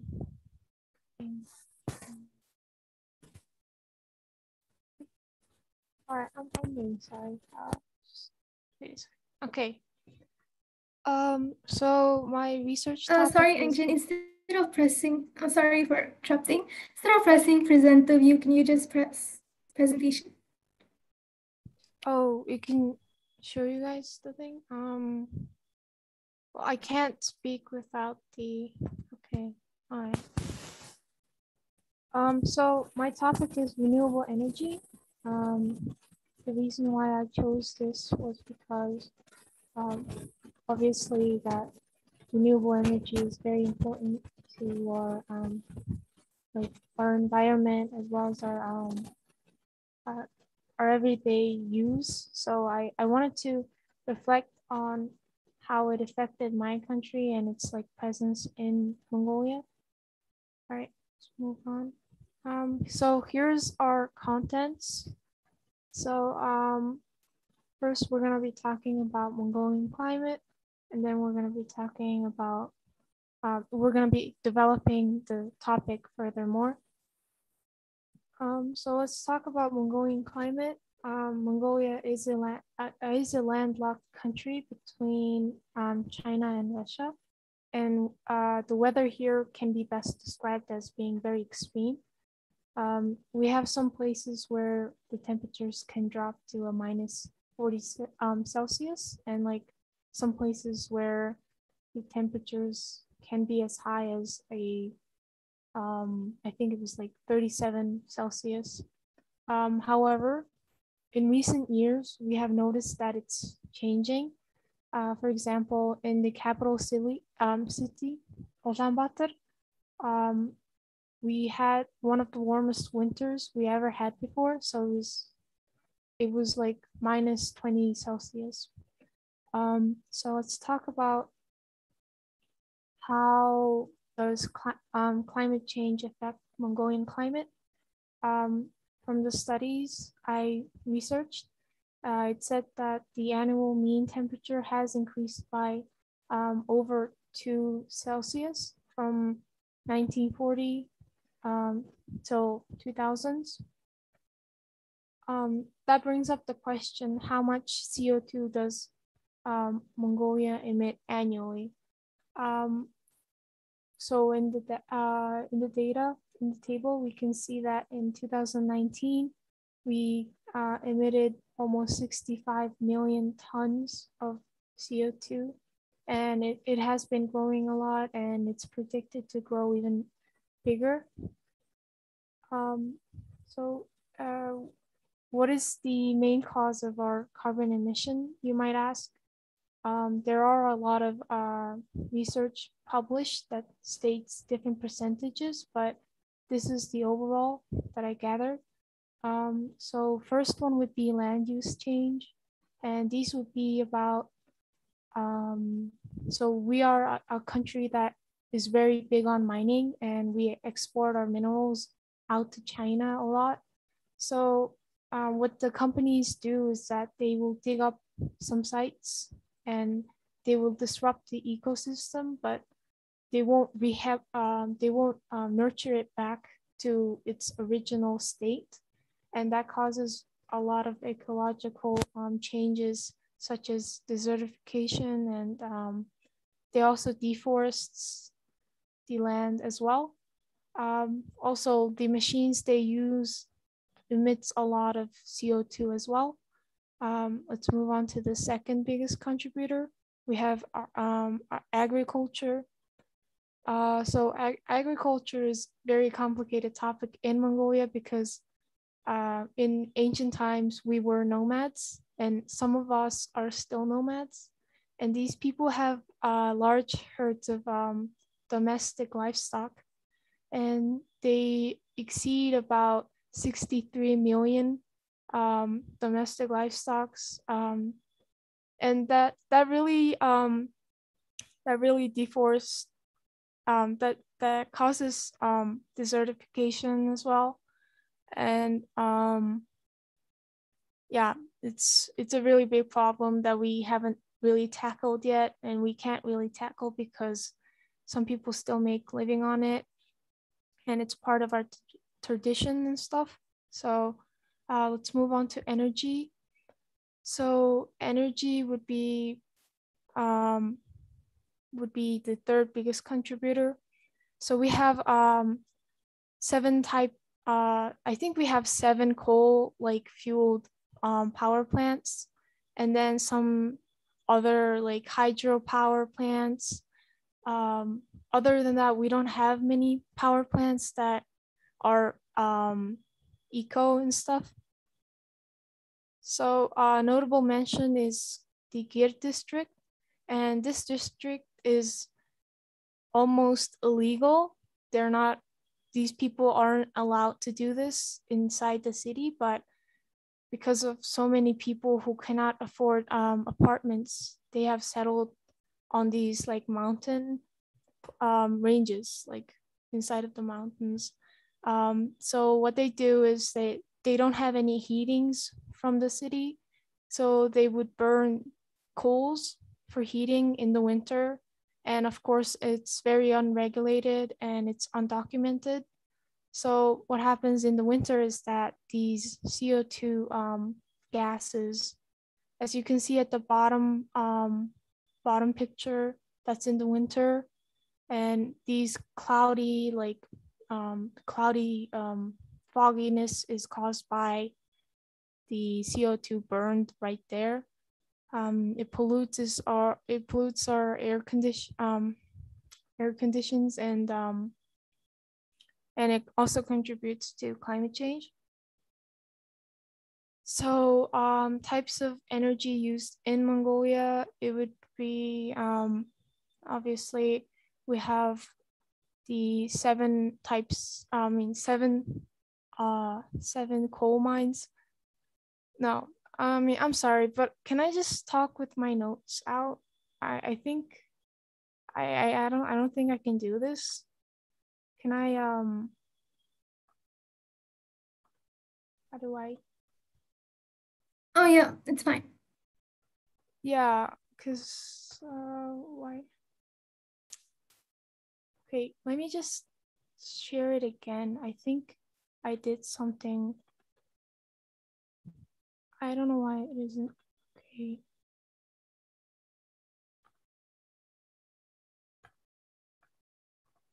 Because I choose to do it. I'm really sorry. Do you need help with screen sharing? Okay, now I'll present this. Okay, does the presenter view come up or no? Yep. It comes up?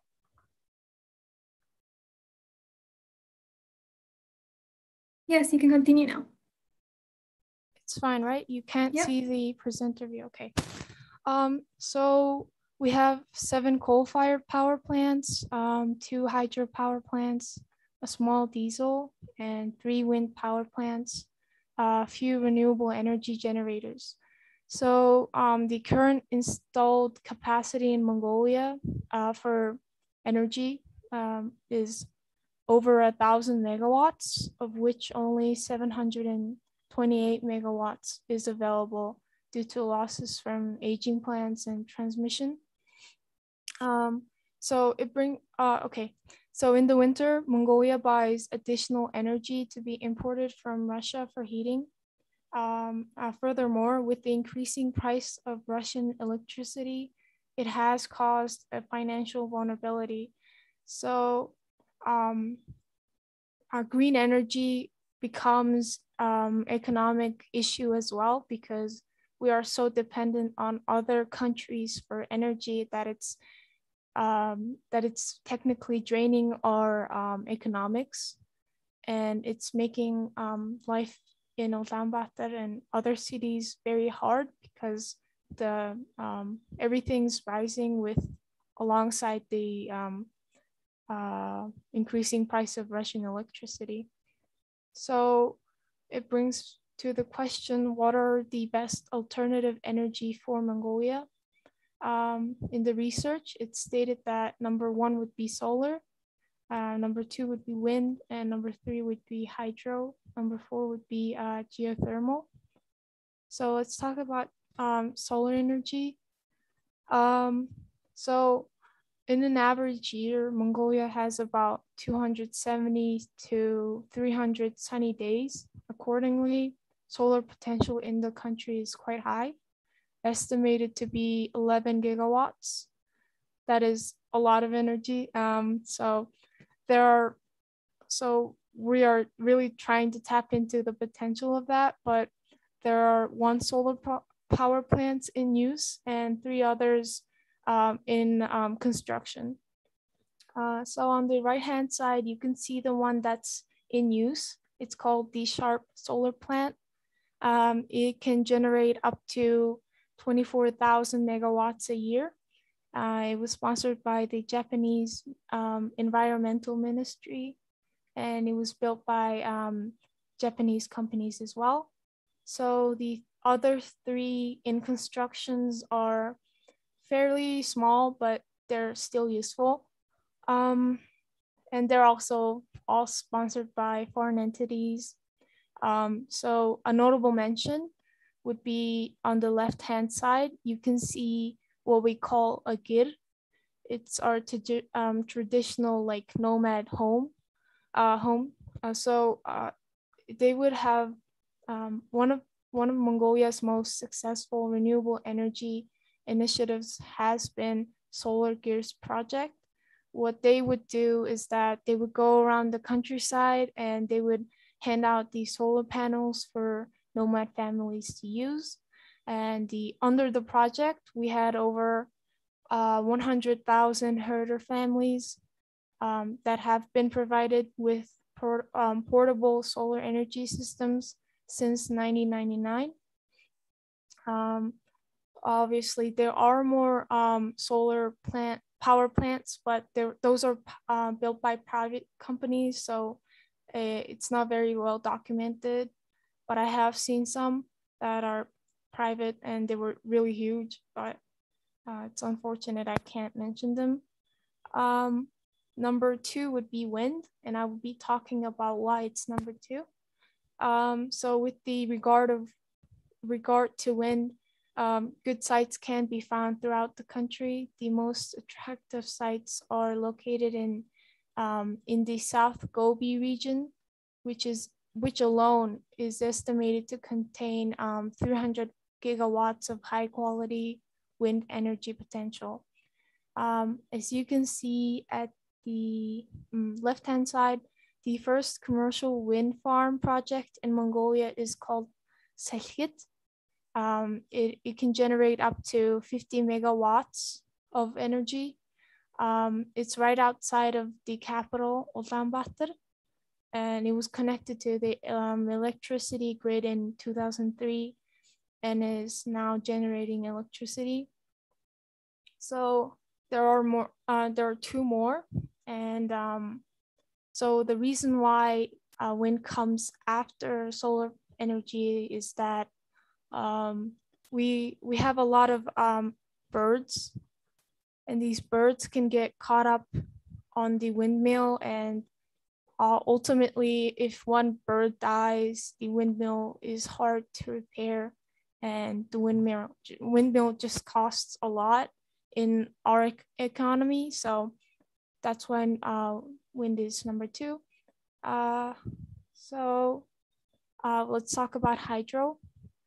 So Mongolia has about over 4,000 streams and rivers, which are primarily located in the northern and western areas of the country.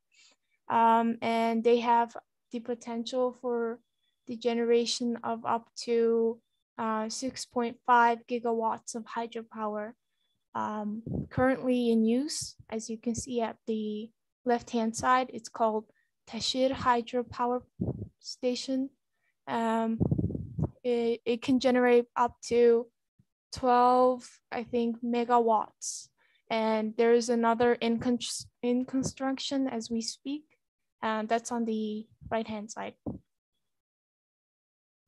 So last one would be geothermal. They have identified about 40 possible geothermal sites, but we still haven't really tapped into it. But there is a potential for about 45 megawatts to 900 megawatts of geothermal power in Mongolia. But as I said before, we haven't really dug really deeper into it, so it's meh option as of right now. So what's planned for the future? So the Mongolian government approved a national power policy in 2015 that sets Mongolia's mid to long-term target and plan for 2015 to 2030. In the energy sector, the policy aims to increase the power generation share of renewable energy to 20% by 2020 and to 30% by 2030. Actually, it reached 20% by 2020. So the policy is right on track. So obviously in 2030, they're trying to make it 30%. As you can see in the picture, it's the national parliament. So the conclusion is that renewable energy in Mongolia is immense, and its presence as of now is fairly little, but with the new policies that are pushing renewable energy is probably doing a lot of work on improving our quality of life and the quality of our earth. And I hope that other kids can research about their own countries and obviously raise awareness and start taking actions like doing 5 Rs and stuff. So that'll be it. I'm really sorry. I got kind of nervous because I couldn't see my presenter view thing, but it's all right. All right, thank you, Ingjin. Now it is time for a Q&A session. Before we move on to the questions from the YouTube live stream, does any of the participants here want to ask Ingjin any questions? Yes, Ijat. Okay, so first of all, I love your factual presentation. And so my question will be, what can ordinary people do to reduce their reliance on coal-fueled electricity? So if you are able to do solar energy, like planted on your house or stuff like that, it would be really great if you can take that initiative and really change the way you use your you source your energy from. So solar panels and such could really help a lot. All right, thank you, Ingjin. Does any of the other participants have a question for her regarding her presentation? All right then, so we'll be moving on to the questions from the YouTube live stream.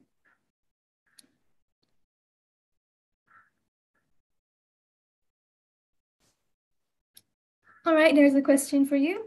Do you think Mongolia is more advanced in the usage of renewable energy compared to other countries? Do you think more advancements could be made? And if yes, what are some examples? So I don't think it's more advanced in the usage of renewable energy compared to other countries, for example, Germany and such. I do think there can be more advancements, such as buildings having solar panels. My school has a solar panel that we use occasionally, and I think it supplies about 40% of our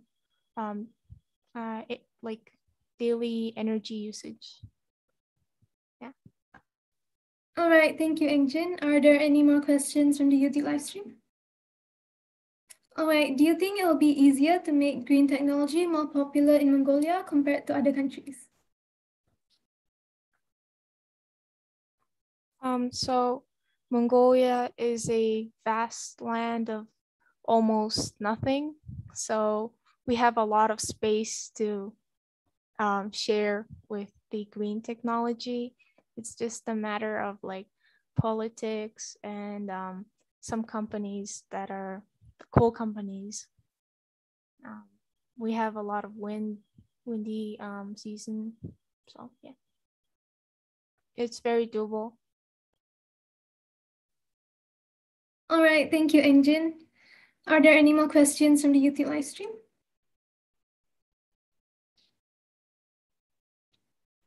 All right, then. Thank you again, Ingjin. Thank you. Thank you for listening. Now we shall welcome Lim Yujuan to give her presentation. Hello, can you hear me? Okay, so my name is Nushan. I'm 17. I'm from SNJK Catholic Malaysia. Please allow me to share my screen.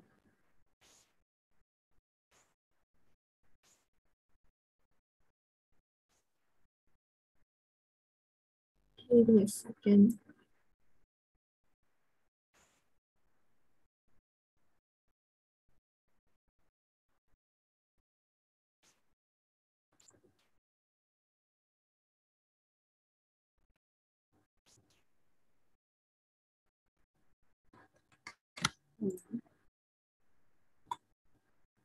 Sorry. So, okay, I feel like it's a little light here on my screen. Give me a second.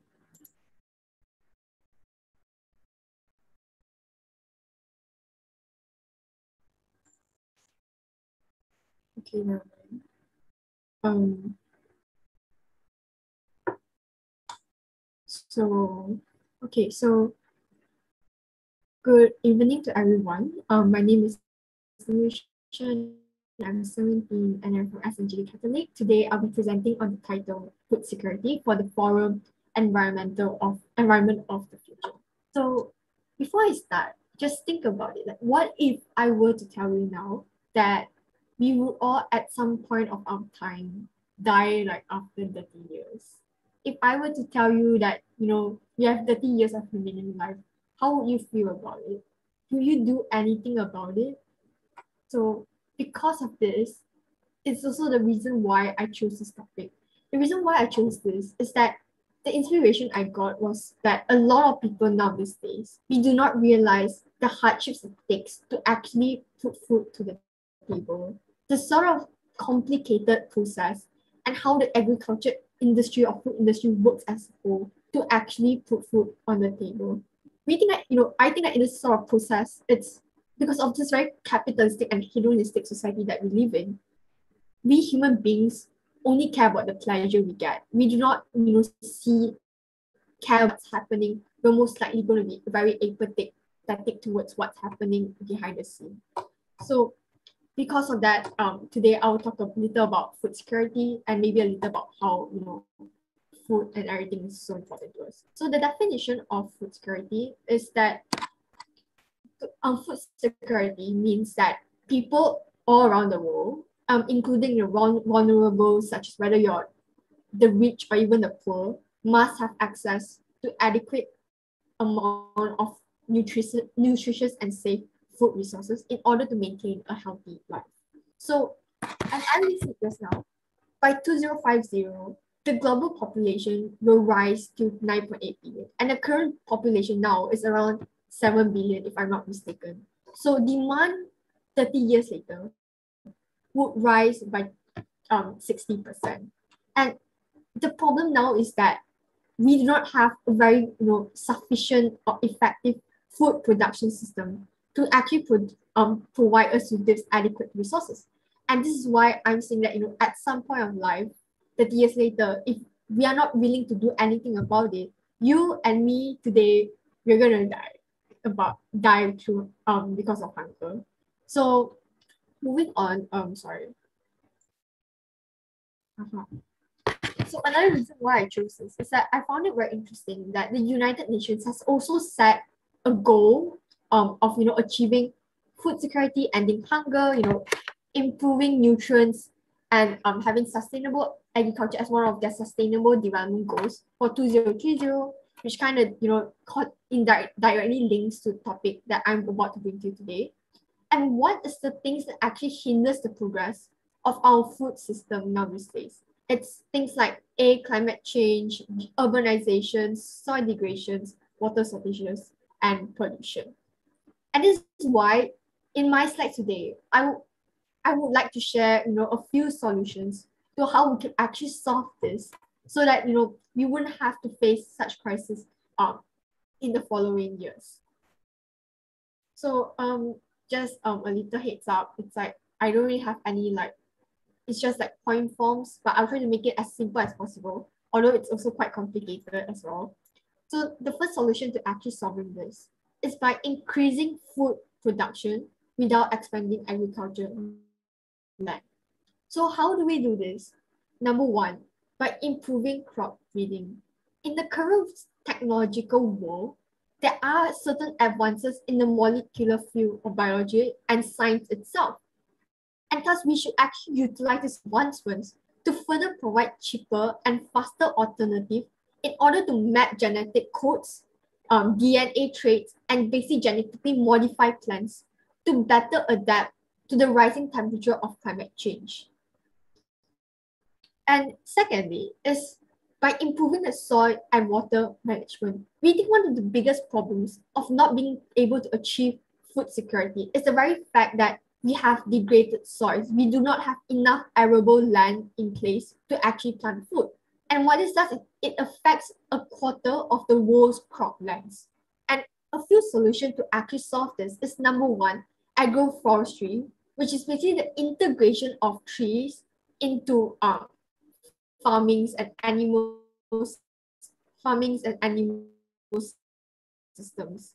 And other than that, we could also regenerate degraded croplands in order to boost yields, so that we have enough food production in the long term. And lastly, a solution I would like to propose is that we would have, we should implement rainwater harvesting system more. Rainwater harvesting is basically a system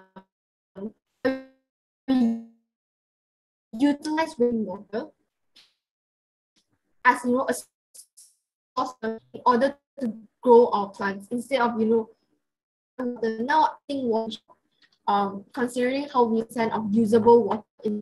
And thirdly is by planting existing croplands, increasing the multiple by increasing which is basically planting Yujuan, I'm sorry for at the same piece of interrupting. land, even piece of land. Yujuan, you're breaking up a lot. I think internet is very laggy. Would you prefer us to play your video? All right, it seems Yujuan had some technical difficulties, but we had a video provided by her. We'll play that instead.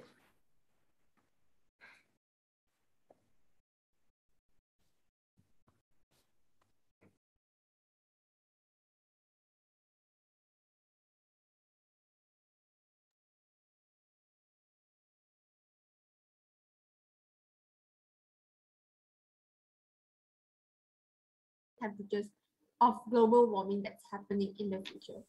And secondly, it's true that we better adapt to the current climate change situations.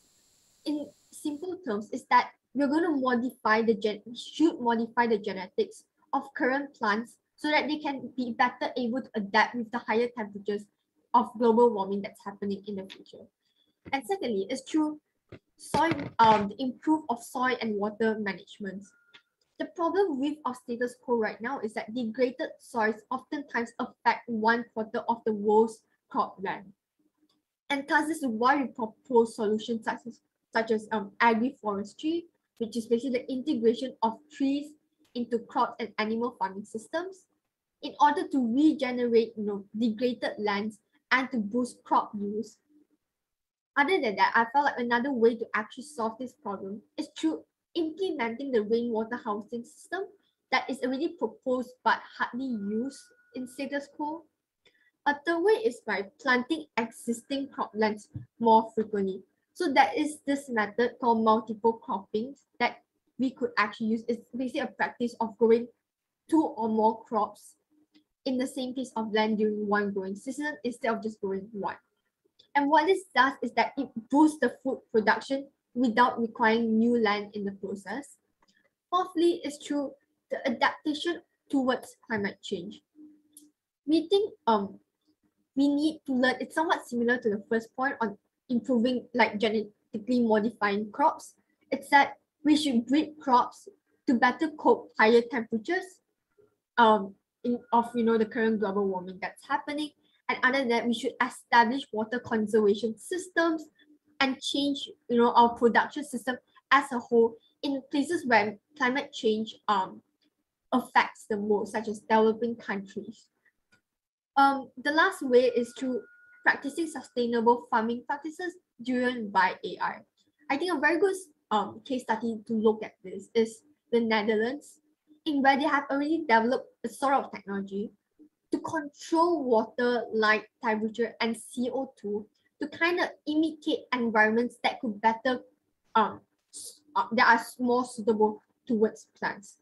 Other than that, they also have developed technologies that could constantly test on the countless variables that are happening in our world today, such as comparing the different LEDs or even increasing tolerance of plants against pests such as moth as a whole. And the reason why I think this is a very prominent technology in our world today is because, especially in the Netherlands, they have already created greenhouses that are able to imitate climate across the world. And what this does is that by imitating climate, it can actually transfer this sort of technology and transfer this sort of knowledge towards other countries in order to help them to build a more sustainable food system, like the current kind of what they're currently doing towards Colombia. Now moving on to another solution on how we could actually solve the problems of food security. Give me a sec. It's true by protecting and restoring natural ecosystem and limiting agriculture land shifting. Now it's basically associating efforts of boosting agriculture gains with the protection of natural land. It's basically finding a sort of balance between both of this.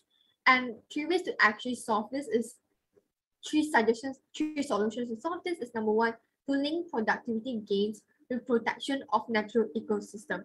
So we understand in the current society, especially in developing countries, oftentimes government has this sort of push for more development, especially for roads and more infrastructures.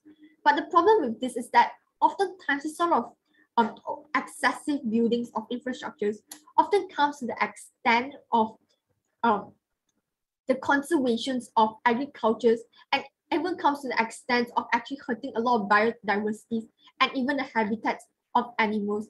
And this is where we propose that we have to find a balance between your economical benefits and a balance between protecting our natural ecosystem. And how do we do that is that we think that since governments owns majority of the land and governments have the most say in most of these kind of things, we think that they should control how they want these lands to be. They should have, they should control who has the right to actually control and develop these lands. And they should limit this sort of development as a whole, overdevelopment as a whole. We think a balance must be struck between enforcing land use restrictions and actually, developing the economical of the country as a whole. And secondly, we think that we need to limit inevitable crop expansion to land with low environmental opportunity costs.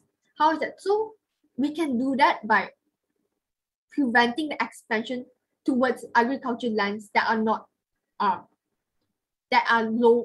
low in opportunity cost. So just a brief explanation of what opportunity cost is that on economical terms, opportunity cost is basically the loss of other alternatives when one alternative is chosen over the other. So so what this does is that we think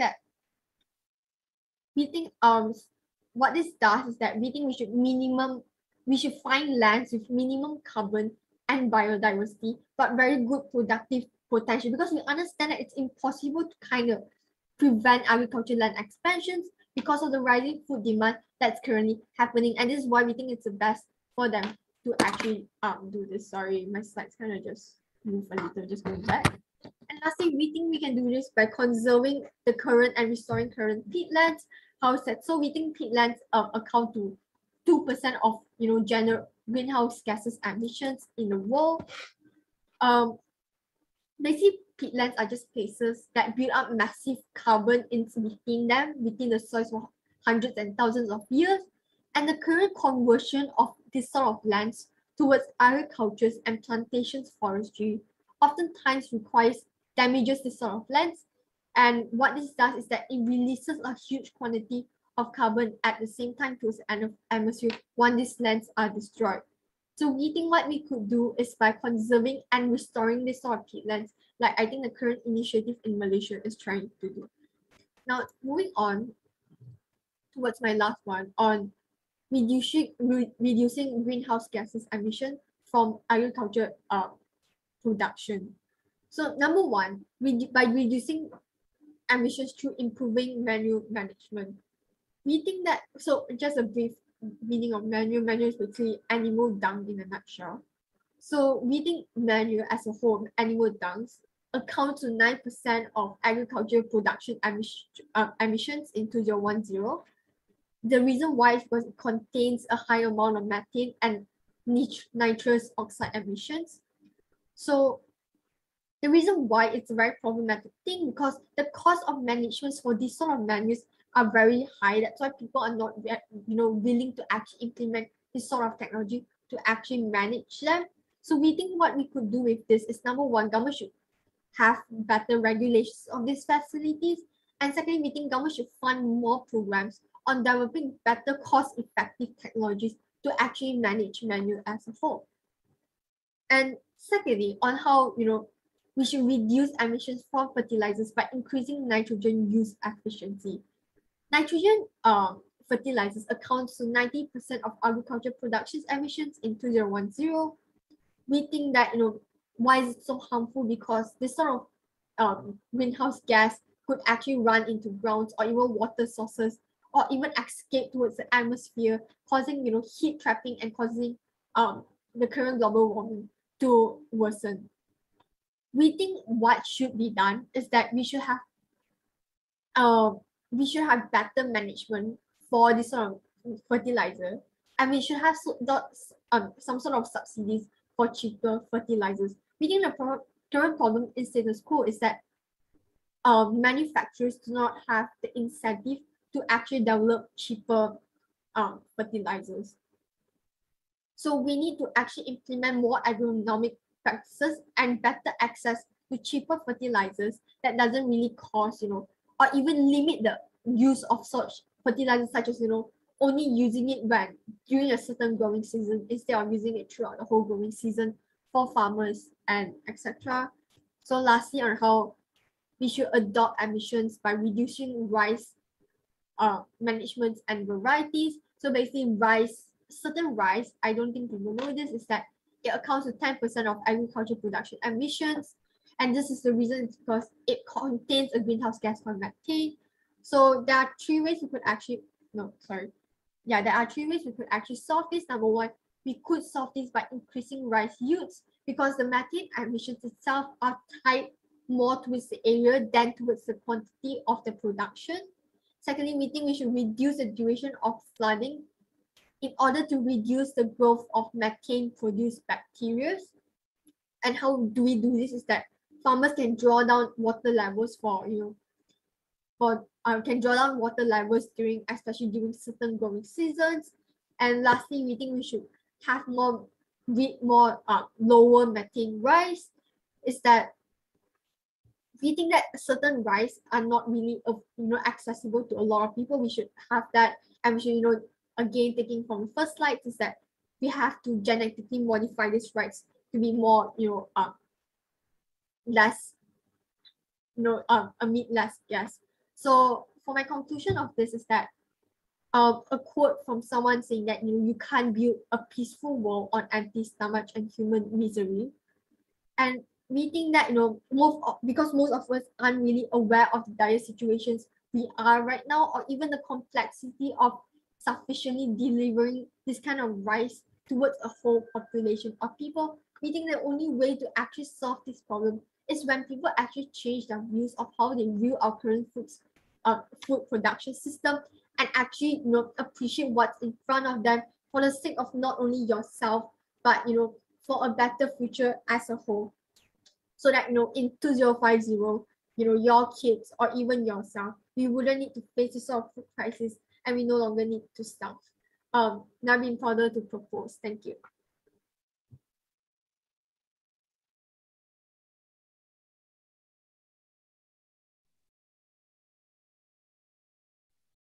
All right, thank you for the video. Since Yujuan is back, we will still be having a Q&A session. But since time has run out, we'll only be having one question from one participant. So does any of the participants have a question for Yujuan? Yes. Okay, we all know how much space agricultural activities need, which is very big. So How much space could sustainable agriculture save? Okay, so before I answer that question, I apologize for my Wi-Fi just now. Selangor moment. So for me, I felt like it's that there isn't any statistics to prove how much land can actually be saved. But from what I know is that at least we're doing something about it. At least you're trying about it. So like, at least it gives us a chance for, potentially, actually fulfilling our food production system in the future. And that at least we're doing something so that in 2050 people wouldn't starve. Yeah, so if we just now I propose the solutions, if we were actually do something about it, we could actually solve it. So yeah, I think that's all. All right, thank you again, Yujuan. We will now be having a 4 minutes break before we move on to the next presenter.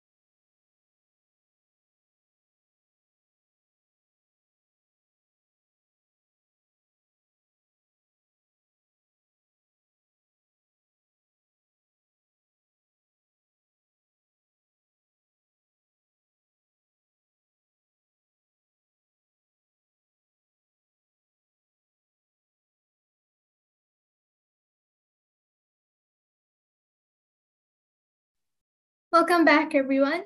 Now we shall welcome Ruth Mutiara Sharon Siringo Ringo to give a presentation. Okay, thank you. Is my voice audible? Sorry. Yep.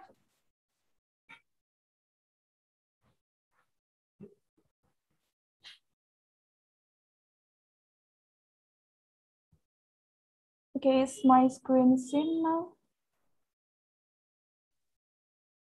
Yes, could you please put this in presentation mode? Okay.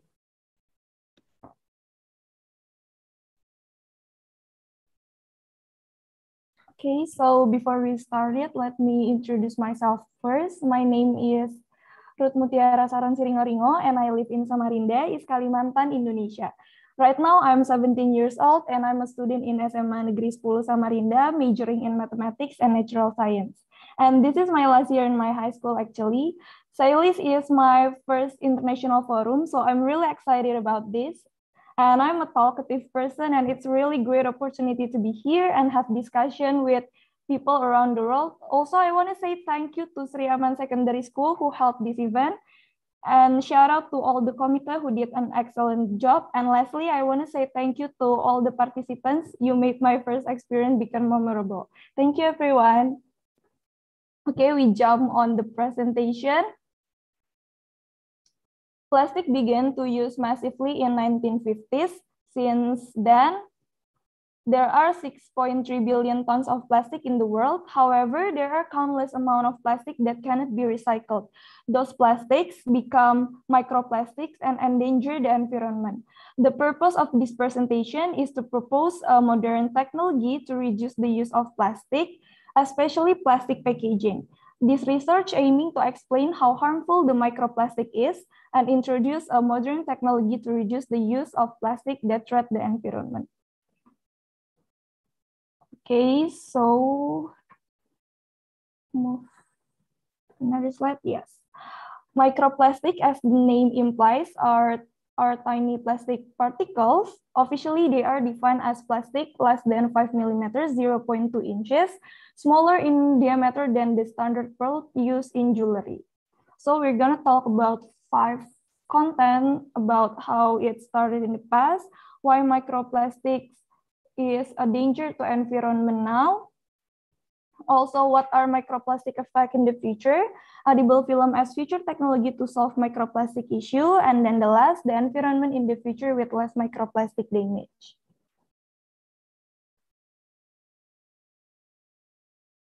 How it started in the past. So actually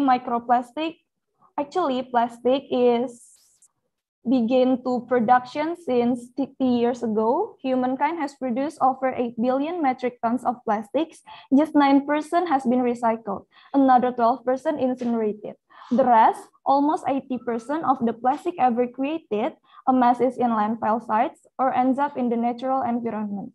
Plastic doesn't biodegrade, but breaks down into smaller pieces, resulting in microplastics. Most microplastics come from manufactured products that are broken down through degradation, a chemical process that dramatically breaks down polymers. So this is the data about where do microplastics come from. We can see the big microplastic is from synthetic textiles, it's about 35%, and then from tires 28%, CDs 24%, and the others.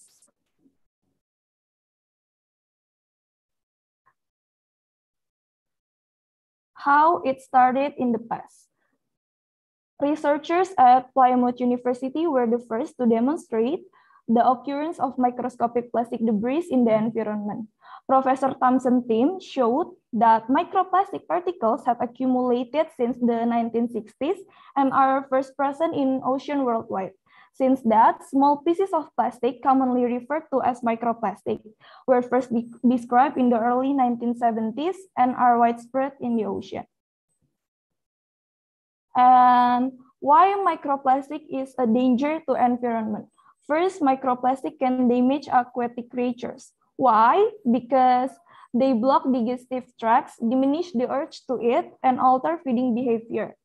Their stomachs stuffed with plastic. So some species starve and die.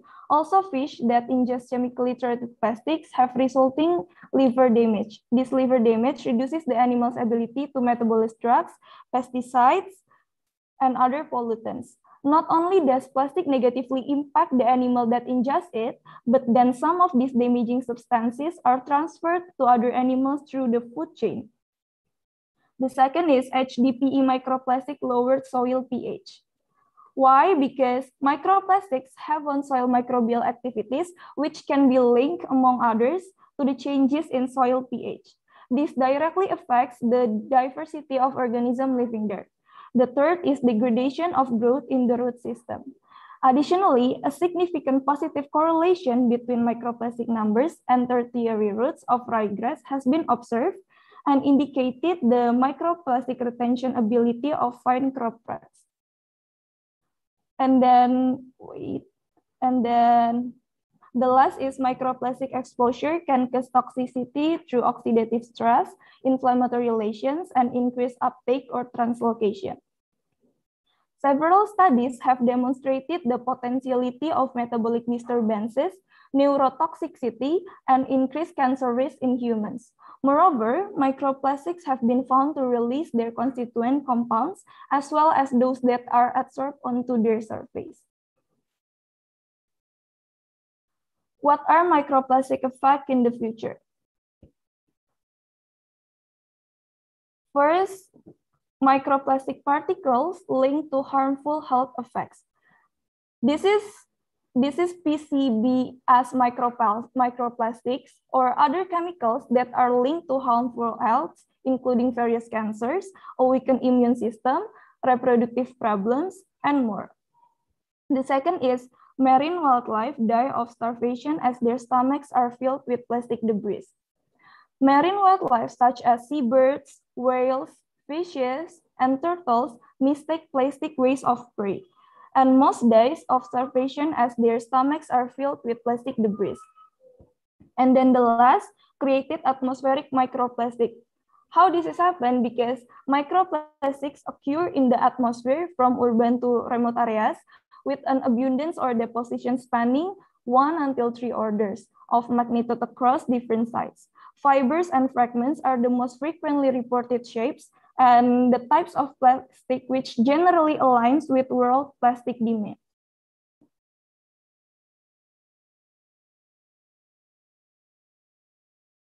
So edible film as future technology. What is edible films? Edible films are generally defined as continuous matrices that can be prepared from edible material such as proteins, polysaccharides, and lipids, which can be consumed with the product. Edible films used to control moisture transfer, gas exchange, or oxidation process.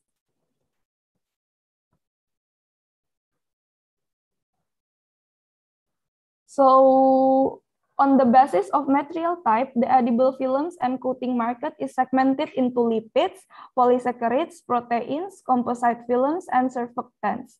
On the basis application, the edible films and coating market is segmented into pharmaceutical and food sectors.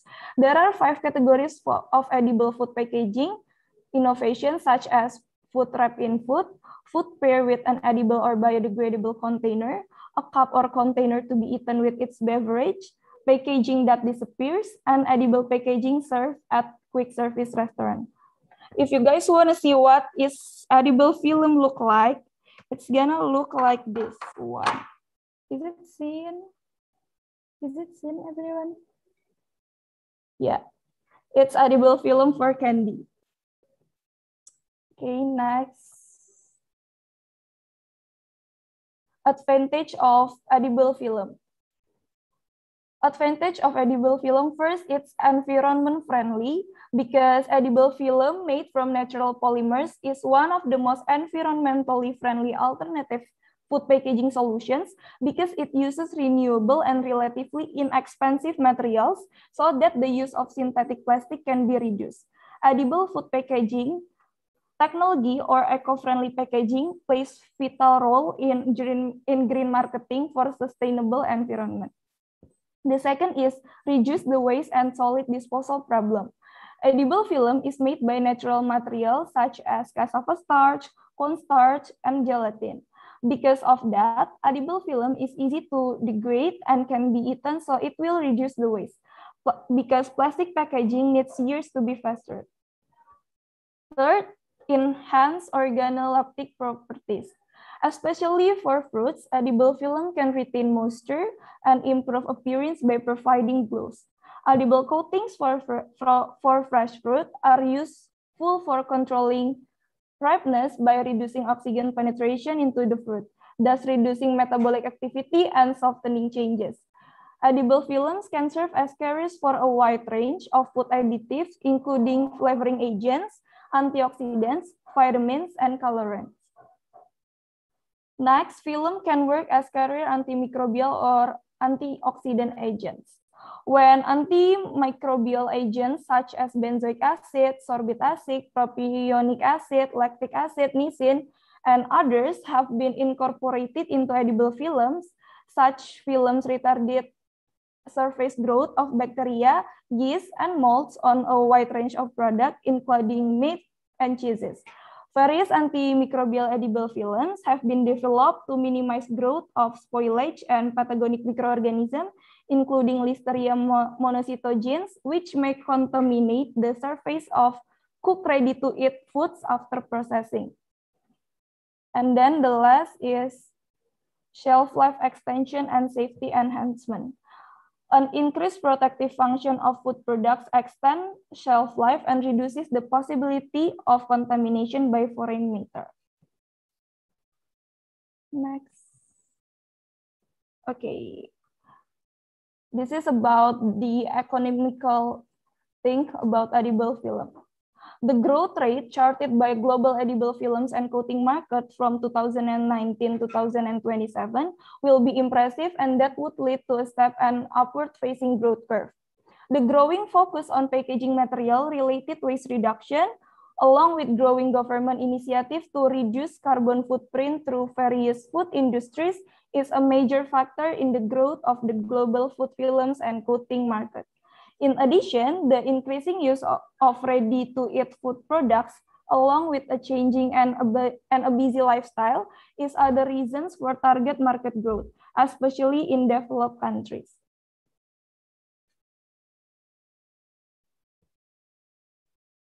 Next, please. Okay, additionally, it is estimated that around 150 million metric tons of plastics, with more than 60% coming from plastic packaging. Thus, issues pertaining to sustainability, environmental ethics, food safety, food quality, and product costs are all becoming increasingly important factors for modern-day consumers.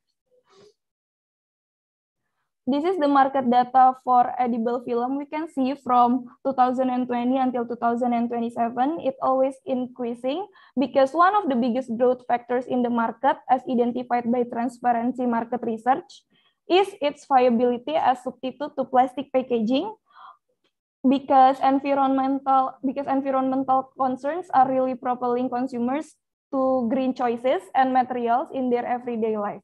It is quite significant to make note of the profile of woke millennial consumers who is concerned of his carbon footprint and impact of his choices on the environment.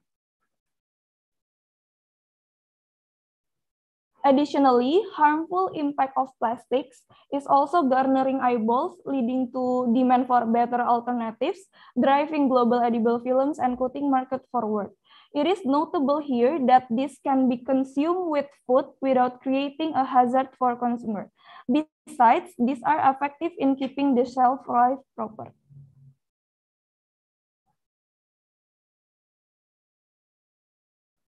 Okay, so the environment in the future with less microplastic damage. What I hope is environment in the future filled with abundant wildlife and provides us with the clean air, clean water, and food security we depend on as foundational parts of the planet's natural life support system. My message to other participants is, most people were unaware of microplastics. These plastics can quickly find their way up to the food chain and perhaps end up on our dinner plates. We can start an act to reduce the microplastic damage. We can build up an eco-friendly tech to handle this issue. Complete replacement of synthetic packaging is impossible, but its use may be limited through the development of edible films and coating for certain commodity groups. We can promote by carrying out an advertising campaign to promote edible packaging materials in the world market, not only as an alternative to traditional package, spatial barrier, but also as food products that improve the safety and taste of food eaten at the same time. We are the part of our future environment, and that is our responsibility to make it happen. So this is the last of my presentation. Thank you for your attention.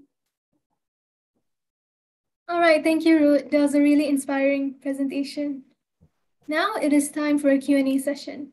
Before I move on to the questions from the YouTube live stream, does any of the participants want to ask Ruth any questions? Yes. Ruth, in your opinion, how can we promote edible film to younger generations and maybe even spread it more to government or country? Sorry, I can hear you clearly. Can you repeat the question, please? Oh, sorry.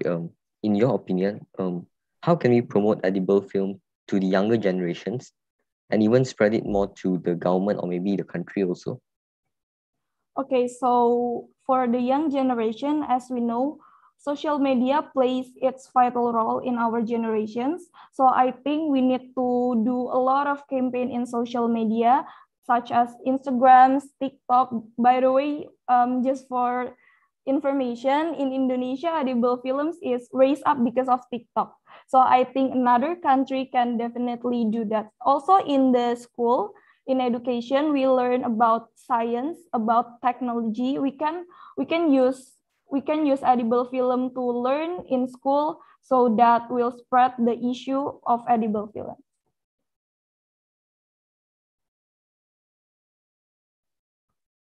All right, thank you, Ruth. Does any of the other participants have a question for her regarding her presentation? All right then, so we'll be moving on to the questions from the YouTube live stream. All right, Ruth, is there any cases of microplastic that shows microplastic doesn't come from degradation, but on purpose made for something? Yeah, there is a case about microplastic made for something, not by degradation. It's when, do you know guys about exfoliation? Yeah, there is something like bits there, so that is microplastic. Yeah, it's called microbits, but yeah, it is made from microplastics. All right, thank you, Ruth. Are there any more questions from the YouTube live stream? All right, Ruth, if microplastics are a major threat to our environment, why do we keep using them? Okay, so actually microplastic, as I said before, microplastic is degradation, but for cosmetic, it needs because it used to exfoliate, but other things, we didn't really need microplastic. It's just because we use too much plastic that break down through a microplastic. So I think we don't really need microplastic. I mean, if you want to exfoliate, you can use another option, not just exfoliation with microbits. So yeah, we don't really need microplastic. All right, thank you, Ruth. Are there any more questions from the YouTube live stream? All right, Ruth. It appears that edible film is promising to substitute the use of plastic packaging. So why edible film isn't commonly used now? Why edible film isn't uncommonly used now? Because actually for developing country, it use a high technology, also quite expensive, and a lot of people doesn't believe that edible packaging is worth as plastic packaging. They scared about the contamination of bacteria and others. So So that is why edible film didn't spread out or didn't use commonly right now. All right, thank you, Ruth. We'll have to move on because time has finished.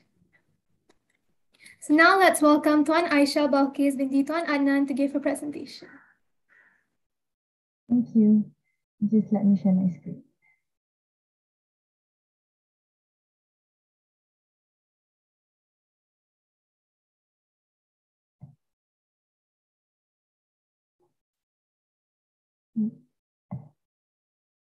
Can you see it?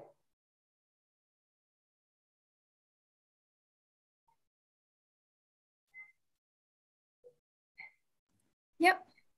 All right. Hello everyone, I'm Balkis from Malaysia and as representative for SMI IPKL, for our discussion today on the environment of the future, I will be talking about ocean warming. My agendas today would be water as an introduction, main focus on sea level and sea temperature, the impacts it comes with, and lastly, my analysis for the problem. Earth is known as the blue planet, as 71% of Earth is covered with water. Water that we usually see exists on the surface of Earth, but it may also be found beneath the surface and as water vapor around the atmosphere. Water is a finite source. It goes around a circle like the one we learned in school. This is because Earth is a closed system, which means very little substance ever leaves or enters the atmosphere. That includes water. Although from that 71% of water, human is only accessible to 0.5% of it, since the others are ocean water and unavailable fresh water, meaning they're either locked up in glaciers, polar ice caps around the atmosphere as soil moisture, highly polluted, or lies too far under the Earth's surface to be extracted at an affordable cost. Let's say the world's water supply were only 100 liters. Our usable water supply of fresh water would only be about 0.005 liter, that is 1.5 teaspoons, but in actuality, that amounts to an average of 8.4 million liters for each person on Earth. Bear in mind, the same 0.5% of fresh water is continually collected, purified, and distributed in the water cycle.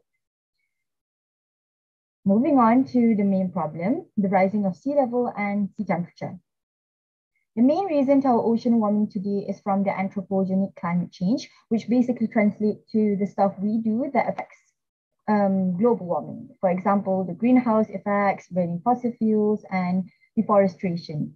As we heard from Luke earlier about global warming, I'll just give a brief explanation to it again, because understanding global warming is necessary to comprehend ocean warming, and likewise.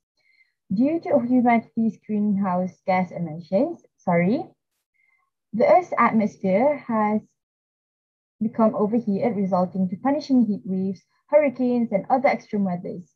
Our oceans absorbing those heat is a greater problem. The overheated atmosphere has in turn overheated the oceans, assuring a catastrophic amount of future sea level rise. This shows that global warming leads to ocean warming. And if you look closely, every global crisis that human encounter is actually a chain reaction. So basically just the same as what other participants have said before. Then from our daily activities leads to a bigger change towards the world. We can see the global warming through the melting of ice, and that will be what I am focusing on this issue. The sea ice are only crucial to the lives of those creatures that live around the pole. It plays a vital role in determining the climate of the whole planet. The white surface keeps the Earth cool by reflecting most of the sun's energy back into space, while the dark surface does the opposite. It absorbs over 90% of the sun's energy and so warming the Earth. As the ice shrinks, we lose one of our planet's protective white shields, not to mention another protection, we're losing our ozone layers from the greenhouse gas effects. Then, as the heat season comes, the light filters through the ices, and algae that have been trapped within the ice all winter flourish. This underworld is the polar equivalent of the Great Grassland. The ice becomes the soil upon which plant life grows, and the herds of grazers come to feed on them. The grazers, called Antarctic krills, which is a crustacean very similar to a shrimp, depends on the ice for food and protection. Whilst the sun shines above, they graze on the algae protected by the ice, but as the ice melts, their predator, the penguins and the humpback whales, arise. Chanto penguins used to be rare in the Arctic, but as temperature rise, their numbers have been increasing too. However, for all the humpback whales that comes from the tropic to feed only on krills, their food supply is under threat because of the ice melts. Here we can see the unbalance in the ecosystem and the food chain. In another food chain, polar bears are at the top of it in the Arctic. They mainly feed on ring seals, and so they depend on the sea ice to hunt. They wait for them to pop their heads up from the holes in the ice. And aside from humans, the only threat polar bears are other polar bears. Some scientists hypothesize that food stress is an increasing act of cannibalism, which historically has been natural but infrequent event. In the far northeast coast of Russia, over 100,000 walruses have hauled out on one single beach, basically a rock island, which they do so out of desperation, not out of choice.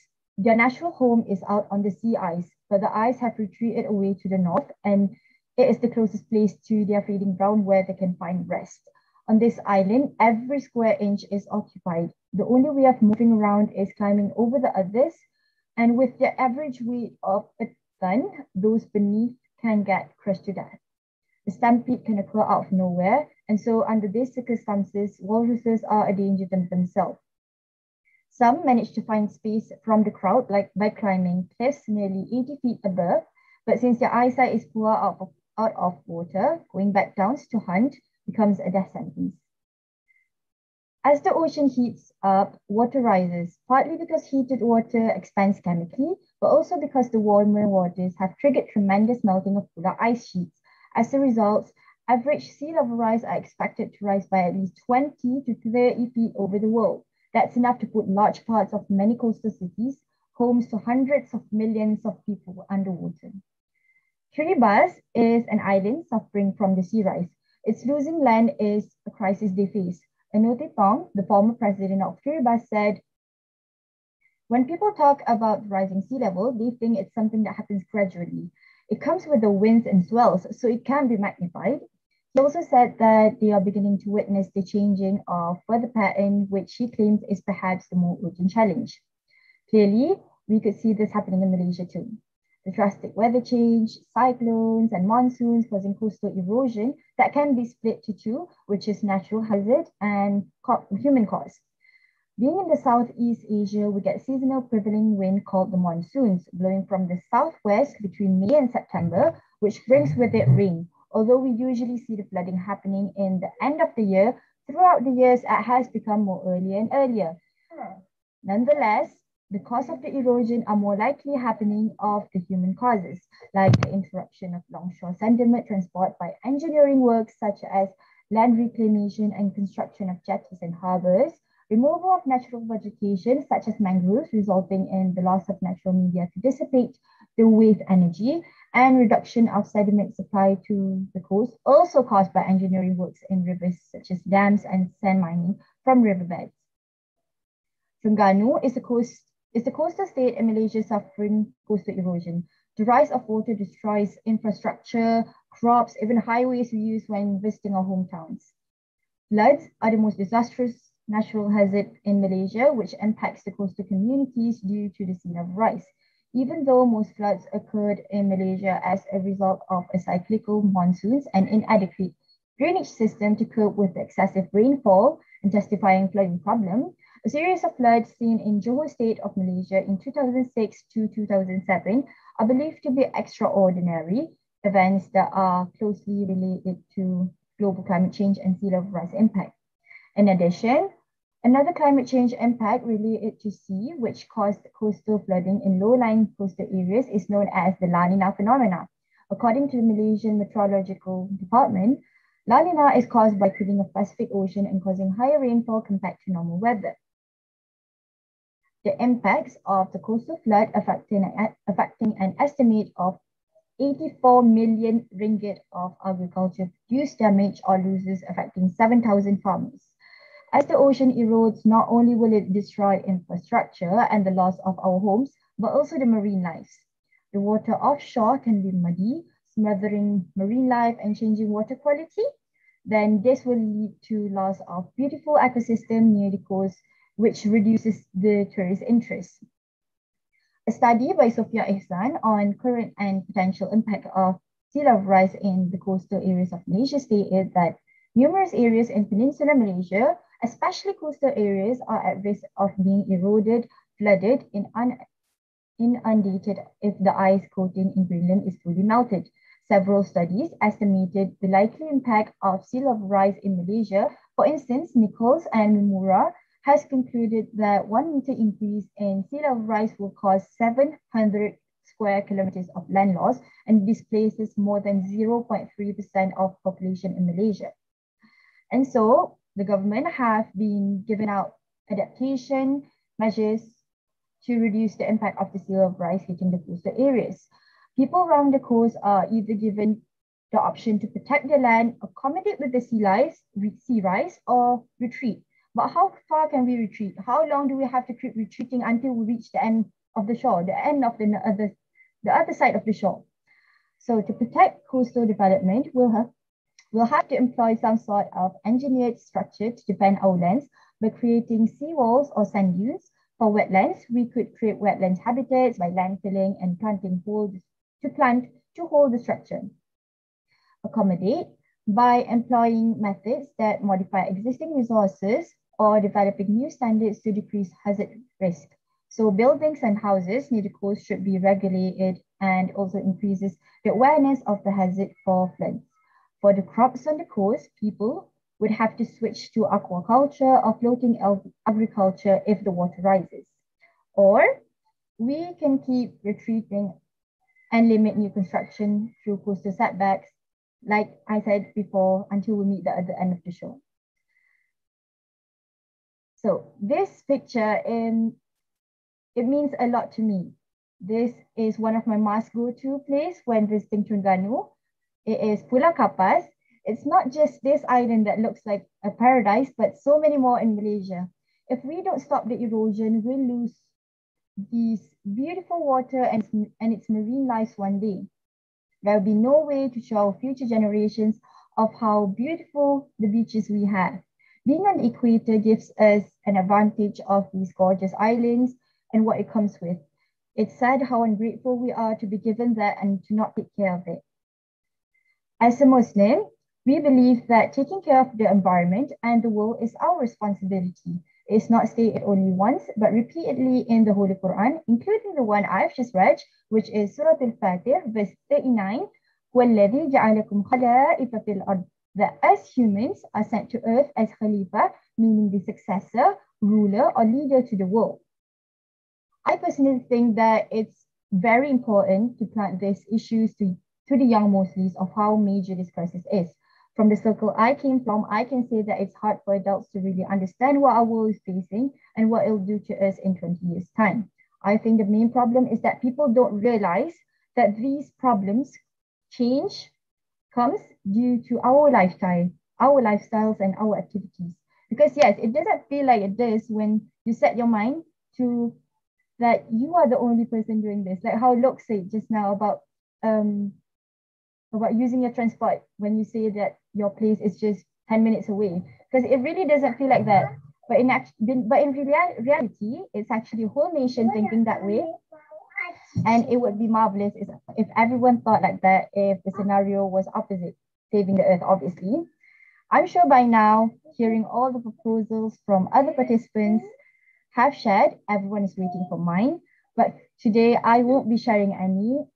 I know that many out there are just like me, who can't contribute by giving ideas for change. And I believe it's okay because we will be the ones making the change. We will make it happen. We will make it work. Being aware and educated in what we are facing is the primary key to making a change. And so I strongly believe that as a responsible Khalifa, individual act is the key to the change. The main focus of my presentation today is to get people to understand where the problems are coming from. For those who are making changes every day, individually, slowly, just remember that the wise Kermit once said, being green isn't easy. So that is all from me. Do you guys have any questions? Yeah, actually. So when you chose this topic, do you have any like sentimental connection to it? Like, why did you choose to speak on this topic? Oh yes, obviously I did. So well, the title of our forum today is The Environment of the Future. But without solving this problem, there is no future, right? So I chose this topic because it was the closest thing to me. Visiting my hometown in Terengganu, I would always enjoy the sea and ocean. We would jump from one island to another, like the one stay at Pulau Kapas and also Pulau Redang and some other islands around.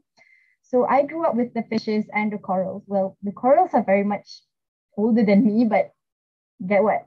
But the thing is that I saw them change. Like I felt the change. So there's this.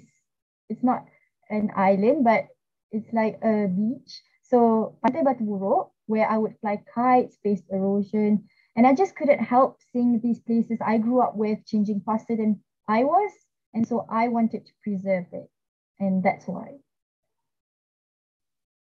All right, thank you, Balkis. Does any of the other participants have a question for Balkis regarding her presentation? All right then, so we'll be moving on to the questions from the YouTube live stream. All right, Balkis, what are some daily habits we do that actually harms the sea without us realizing it? Okay, so the reason why I said that individual act is the main problem to this is because, yes, because it's us who do this stuff. So like maybe us, it all comes back to the root. So from the global warming and from basically from the root, because like how everyone else said that this isn't something that you can solve one thing. So you have to go back to the root. So maybe try using the 5 R's, because we creating more waste is also contributing to ocean warming, global warming, and so yes. So just basically what everyone else has said, the 5 R's. Don't use your transport, like just don't contribute in those stuff that leads to global warming and other stuff. So yes, those are what I can say. All right, thank you, Balkis. Are there any other questions from the YouTube live stream? All right, Balkis, does ocean warming mainly affect countries with ice compared to tropical countries, or are the effects the same? Well, you can't compare which one affects worse, because like I said, in the Arctic, it affects the marine lives there and the polar bears, the penguins, and in my country, in the more tropical countries, it also affects us with the floodings and stuff. So it does. You can't choose which one is worse. They're both worse. You can't say that we're gonna save the penguins, but we're gonna sacrifice the humans. We can't say we want to sacrifice the penguins to save the humans. So they both matter. So yeah. All right, thank you again, Balkis. Are there any more questions from the YouTube live stream?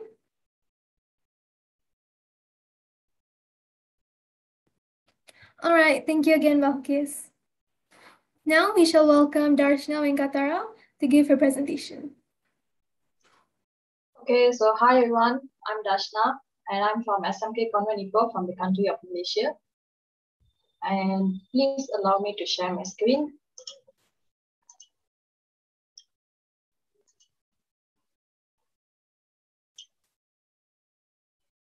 Okay, so I know most of you are probably tired by now, but hopefully you're still with me, especially after absorbing all that information from the past presentations. Like, they were great. I really got a lot of knowledge. And after this also, EJAC, I'm sure it's going to be great. So for our forum today, I'll be focusing on policy making, might in human thought, and practical solutions against ecological crisis in guaranteeing a better tomorrow.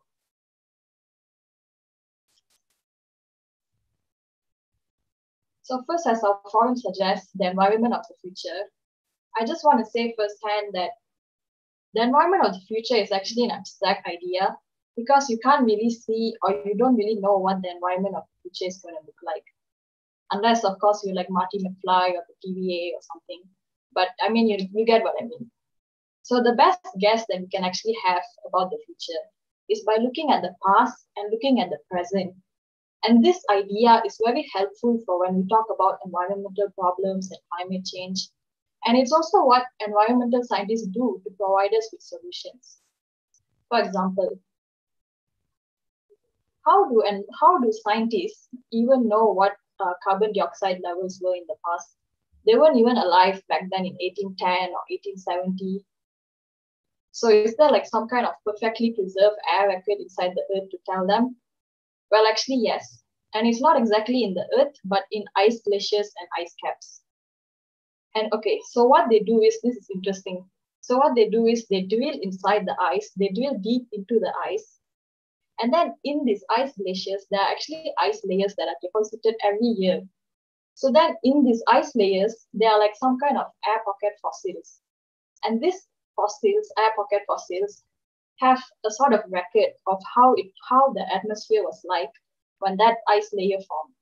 And with this, they can actually give us all kind of statistics like carbon dioxide levels are higher today than at any point in the last 800,000 years, because they drill deep into the ice for the past 800,000 years.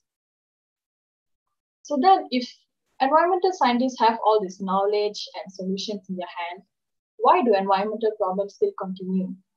And I think that policy making and implementation has something to do with this. So what are policies? Simple. Policies are rules. They are the guidelines for how almost everything in our society works. Like how big corporations operate, policies, how oil companies function, policies, healthcare policies. And why I say that policy making ties into the environment of the future is because when you implement a policy now, you don't really see its impact right away. Like for example, if you said, okay, starting from today, everyone cannot use plastic. Everyone is forbidden from using plastic. So then the plastic in the ocean is not just going to disappear overnight. It takes time. So just like that with policies, you can only see its impact in the future, in the years to come. And with strong policies on environmental issues, you can combat global warming and rising seawater levels more efficiently. As all companies have to adhere to these policies. So this is a good way of dealing with climate change in the long run. And as you can imagine, bad environmental policies, or even worse, none at all, can cause the earth to deteriorate quickly. And there's also another issue, which there are sometimes holes in policymaking, and this can allow companies to get away with their actions without being held responsible. So first, I'm going to lead you through the basics of policymaking, and this one is just the surface of it. It's just the surface, and it's like a wheel. It's like a bicycle wheel that only stops when you reach your destination. So it all starts with agenda setting, where you identify the problem. And in our case, for example, it's like rising greenhouse gas emissions. So then you go on to form a policy, which is, so how do we solve rising greenhouse gas emissions? You put carbon limits or you put carbon caps. And then you move on to policy adoption or legitimization, where you bring this policy higher up until it reaches parliament and is passed by the government.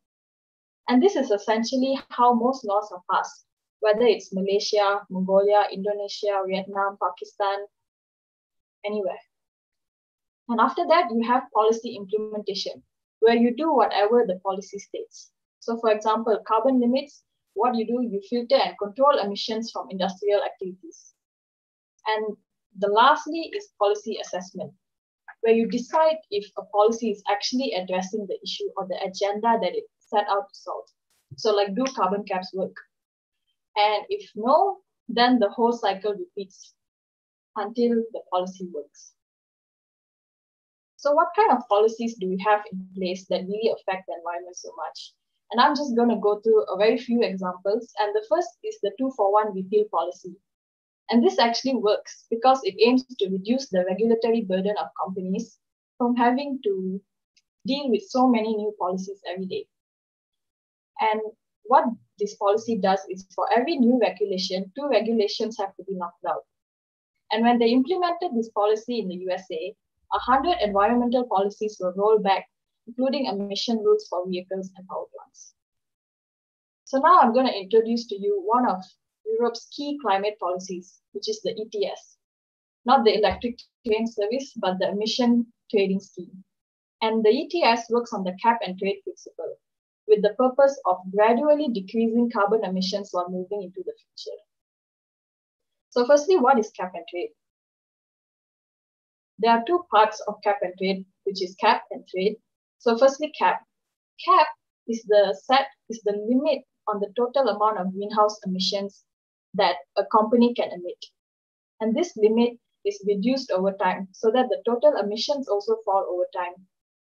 And then within this cap, the government can issue a certain number of units or like permits. And these permits sort of allow a company to continue polluting the environment. And I'll get there. So what about companies that have no emissions or they use renewable energy? These companies will have extra permits or units which they can use. And these units, they will trade it with other companies. And this is the trade part. So the logic behind cap and trade is it doesn't matter who pollutes the environment as long as they stay below the limit. So then what's so bad about cap and trade? Well, cap and trade may not work as efficiently due to offset permits that might be issued. And what are offset permits? So when a company supposedly removes or reduces carbon, they get a permit which they can sell. And sometimes it's hard to guarantee whether like real carbon is being removed by this company. And then this poses the risk that permits issued cause false offsets, and in the end, carbon emissions, they never decrease, they just stay the same. So I'll give you one example. Let's say a corporation cut down indigenous forests. Then they plant palm trees in this wasteland they created. For this, they can get offset permits. And this creates a false sense of progress, which is really dangerous. Because in the end, carbon emissions are not decreasing. Okay, so let's forget about loopholes. Sometimes the weakness in the policy is not its structure or how it's made, but in the implementation. And just don't be fooled just because I got two words here in my slide, because weak implementation is a serious problem. Because there is no point of any good policy if there is no implementation or nothing done about it.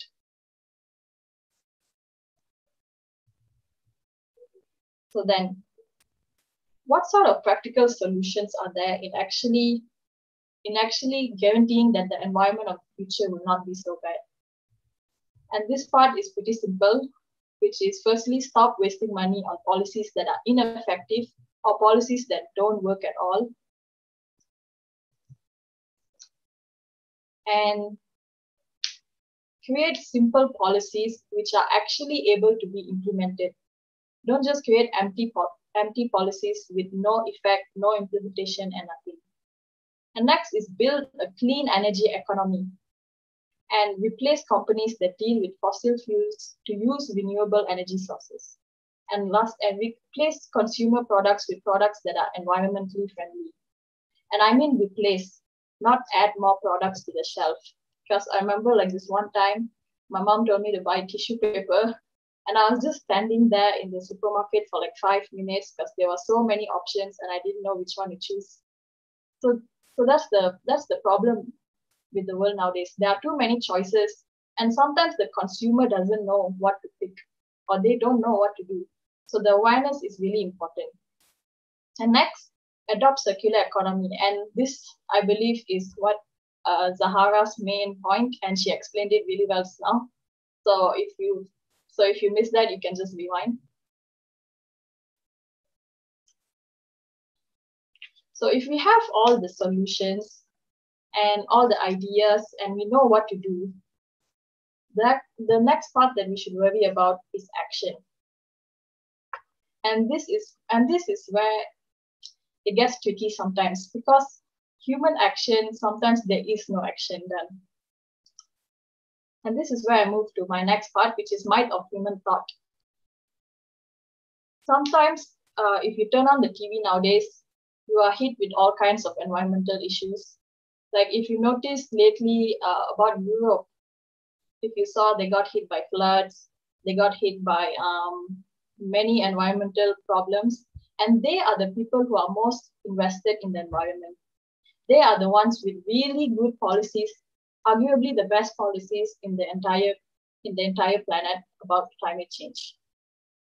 And this can sometimes be very overwhelming because it feels like the world is such a big place and no matter what you do, nothing works out.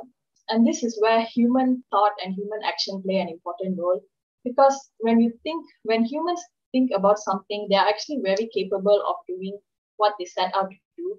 And this is especially in times of crisis and hardship that can inspire people to act in exceptional ways. And we are also now in a crisis. Then this whole climate change, environmental issues, we must treat this like a crisis ourselves.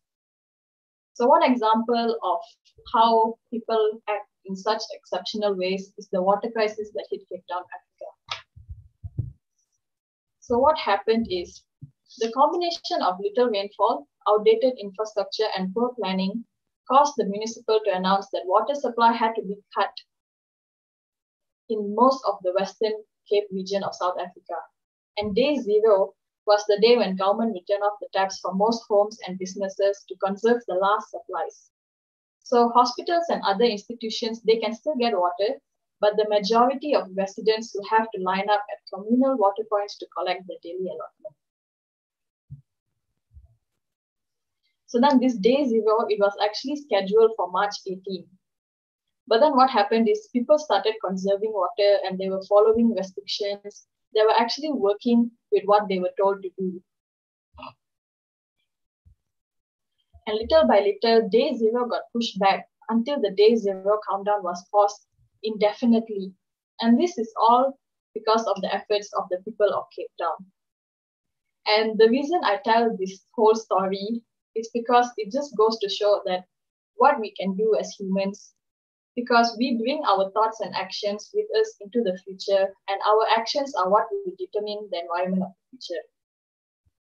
And with that, I would just like to end by saying that the future is not yet set, the environment of the future is not yet set, and we actually still have the power to change it and alter it to our own way. Thank you. That's it. All right, thank you, Darshna. That was a really inspiring presentation. Before I move on to the questions from the YouTube Live, does any of the participants here want to ask Darshna any questions? I have a question for Darshna. What is the role that we can play in policy making and implementation for the environment, Darshna? Well, we as students, for now, like I'm sure all of us are students, so what we can do is learn about these policies and create the awareness of what these policies do and how they impact our daily life. Because these policies, you can actually search them up on the internet. Like if your own country, I'm sure that every country has its own website and they have the list of policies which are in their website and you can search it up and it's all in detail. So the main thing would be learning as much as you can about it and just creating the awareness so that we know what's happening and be a very informed citizen in the world today. Yeah. Thank you for the answer. All right, thank you, Darshna. Does any of the other participants have a question for her regarding her presentation? All right, then, so we'll be moving on to the questions from the YouTube live stream.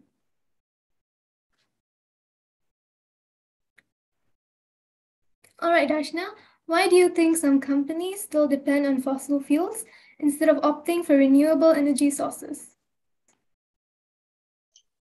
Mostly this one is like what Ong said just now, that there are a lot of challenges actually. And one of them is cost. I believe the main reason would be cost, because renewable energy sources can sometimes be costly to actually implement, and fossil fuels are much cheaper to get compared to renewable energy. So yeah, I think cost is the main reason here, cost and money. All right, thank you, Darshna. Are there any more questions from the YouTube live stream?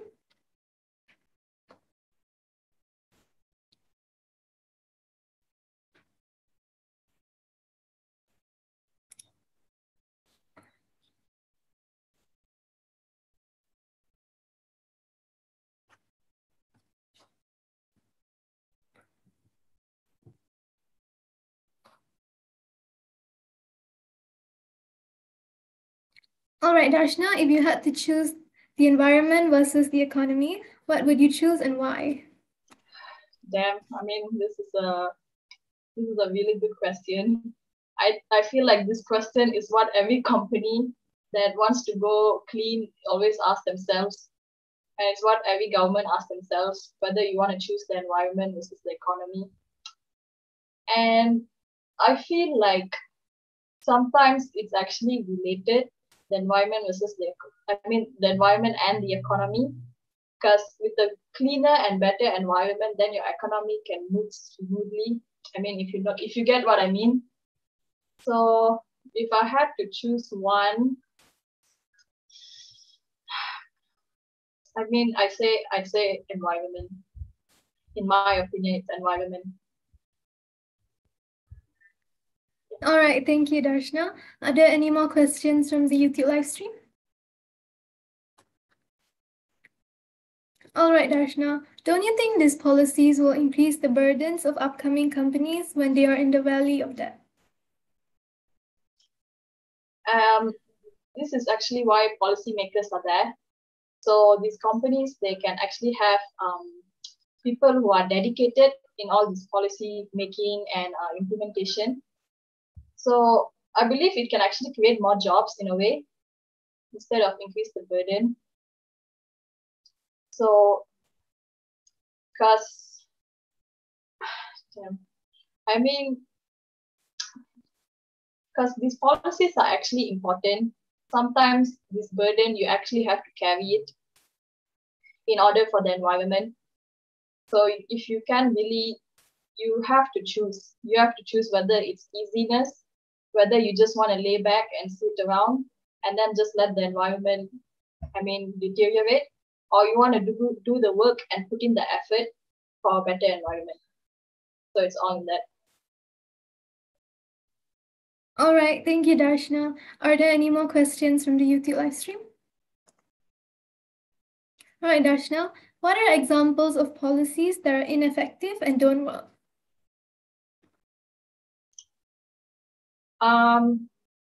Sometimes the policy itself is not really bad.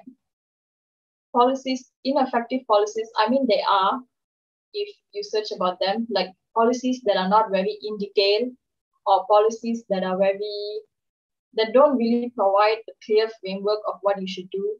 Those are ineffective and they don't work because the people don't really know what they should do to adhere to these policies, and they can be confusing sometimes. And another part, like I stated previously, is that policy implementation. That's also why a reason policies are ineffective and don't work, because you have the brains, you have thinkers, you have great thinkers in every country. There are great thinkers, but then nobody really does anything with the policies that they create. So that's part of the problem. That's a bigger part of the problem, the policy implementation. All right, thank you again, Darshna. Are there any more questions from the YouTube live stream? All right, Darshna, if the policies were to affect the production of the company and they choose to leave the country, won't that affect our and they choose to leave the country, won't that affect our economy? Okay, this is very economics. This is the economics aspect of it all.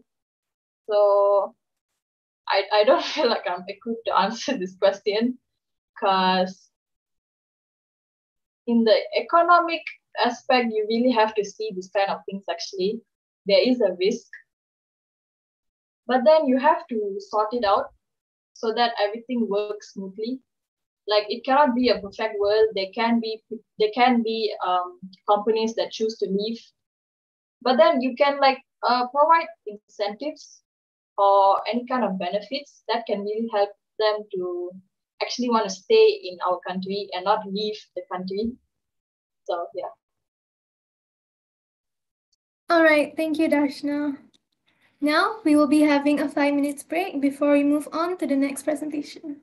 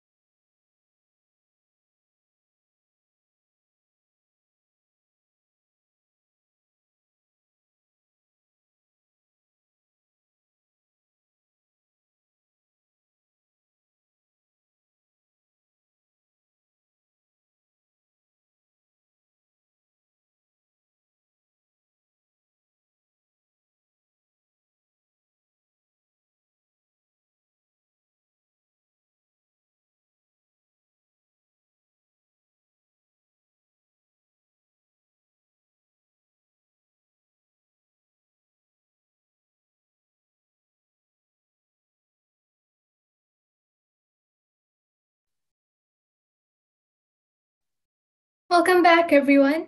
Now we shall welcome our last presenter for today, Lim Ijat, to give her presentation. Okay, so good day, everyone. I'm Lim Ijat from SAEYLS Cochrane, Malaysia. So allow me to share my screen.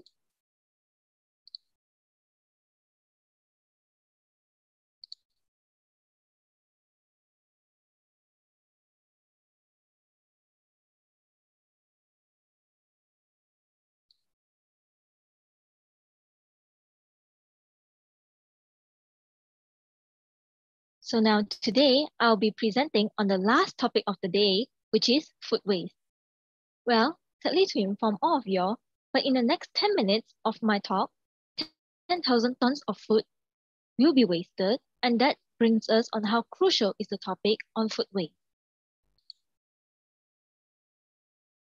So today, I'll be covering the introduction to food waste, the facts and figures, the environmental issues, and what technology can do. Okay, so now, what is food waste? So food waste refers to food removed from the supply chain during distribution in shops, restaurants, and our homes. It's either unavoidable or inedible. So for example, we have rotten fruits, coffee grounds, and expired bread. So second question, how is food wasted? So first stage of food waste happens during the production and processing.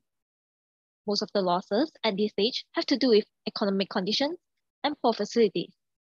For example, poor farmers may choose to harvest their crops prematurely for quick cash.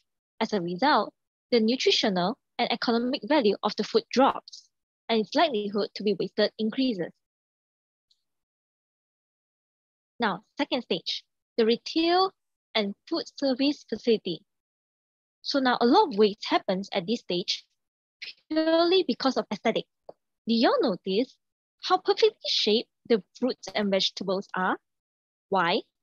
Because often supermarkets make the assumption that consumers wouldn't buy fruits or vegetables that aren't of a certain appearance. Thus, a selection happens before we even get to say anything.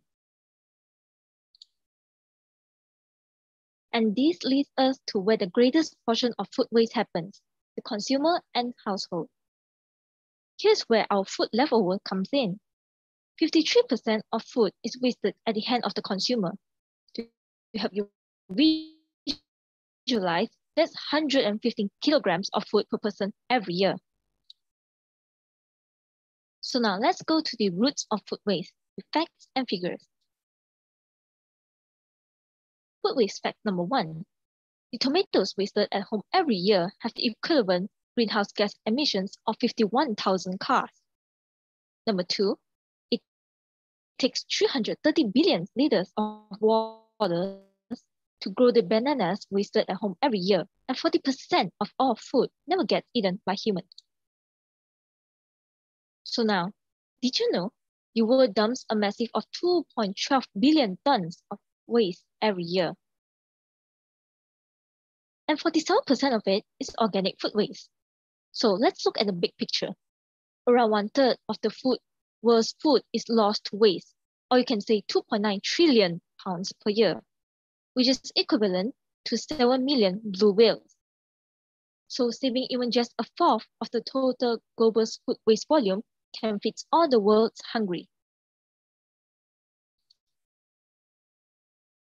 So now, let's look at how it affects the environment.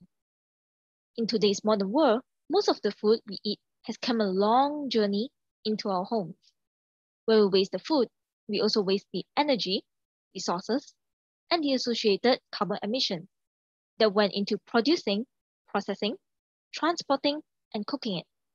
On top of this, if food waste ends up in the landfills, it generates even more emissions in the form of methane gas. So now, let's proceed to the 4Rs technology for food waste, which is repurpose, reduce, recover, and regive. So the first R, repurpose. Repurpose by using technology that turns waste into energy. So with the enormity of the food waste problem growing, Some corporations see repurposing food into fuel as a win-win situation. So Disney World has a biggest biogas facility where they take food waste and transform it into electricity through anaerobic digestion. This technology extracts values from food scraps and turn it into productive product. So second R, reduce. Reduce by extending the shelf life of the fresh food. So nanopack technology is one startup that's tackling food waste head-on with nanotechnology. Its high-tech food packaging films inhibits microbial growth, improve food safety, and thus reduce food waste by allowing kitchen to keep ingredients longer. And another company that's seeking to extend the produce shelf life is Appeal Science. Appeal adds a layer of plant-derived protection to the surface of fresh products to slow water loss and oxidation. And third R, recover. Most restaurants will end up throwing the extra food away, and that's exactly what the folks behind the app want to avoid. Too Good To Go is launched in New York and Boston in September 2020, and over 500,000 people have already signed up, which has saved over 200,000 meals from going into landfills. It has partnered with restaurants, cafes, food stores, grocers, and anywhere food can be wasted. This service is free for customers to use, and this app takes a cut from the sales price of the food by 1/3. And lastly, regive. Regive by distributing food people experiencing hunger. Food Rescue Hero consists a network of thousands of drivers who use their own cars to pick up surplus fruits from grocery stores or catered supplies from offices, universities, and sport events, and then drop them off to social service organizations. These organizations provide food to local residents who may experience food insecurity. The entire workforce participating in this initiative works on a voluntary basis. And so now, I urge you to be aware of your own impact, because the ultimate solution will be us. To eliminate food waste completely, improvements are needed in every step of the food supply chain, from production to retail. This takes time and are often out of our hands as a consumer, but a meaningful reduction of food waste is definitely in our hands. So, we are not obligated to encourage technological advancement, but we can all help by doing tiny little things like freezing our meals. Freezing is a good thing to store most foods to keep them from going bad until you're ready to eat them. Check out the Foodkeeper app for information on how long different items can be stored in the freezer. Apart from that, every week, we could set aside a night to eat leftovers. Leftovers can be also used in soups and smoothies. Look for websites that offer ideas for reusing leftover ingredients, such as what'sinthefrigerator.com. So now, I challenge all of you to take one small change to your lifestyle, because one action, no matter how small, can make a world difference. Okay, and so these are my resources, and that's all from me. Thank you.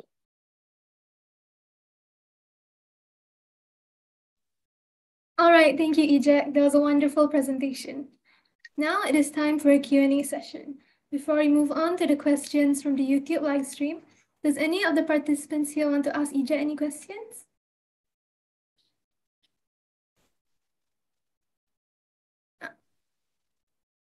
I have a question. So, how should we help reducing food waste when the food is already inedible? Oh, okay. So one of the best way to reduce food waste when it's already inedible, such as like, eggshells and banana peels, that will be by composting it. All we need is just like a pot of plant and soil. And I believe everyone could do it in their houses right now during this pandemic. And it's a really small step to make a big change. All right, thank you, Ejek. Does any of the other participants have a question for Ejek? All right, then, so we'll be moving on to the questions from the YouTube live stream.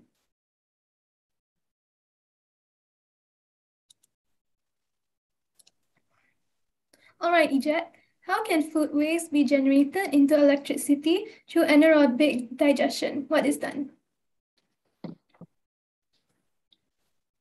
Okay, so it's basically anaerobic digestion is basically breaking down of bacteria in the absence of oxygen. So the biogas facility will accumulate all the food waste together, and then I believe they'll store it in a vacuum so that there will be no oxygen and it will be broken down by the bacteria. So it's basically a biology stuff. All right, thank you, Ejak. Is there any more questions from the YouTube live stream? All right, Ejak, since there's no more questions from the YouTube live stream, can I ask a question? Okay, sure. All right, do you think the amount of food waste this year and last year because of COVID has increased compared to before? Oh, I believe scientific research shows that it has reduced a lot. This is because like we stopped going out restaurants, buffets are closed, and buffets are one of the main reasons that food waste are wasted like a lot. So yeah, in this pandemic, it definitely have reduced, and because we all have home cooked meals and we have control of our portion. All right, thank you, Ejak. Are there any more last minute questions?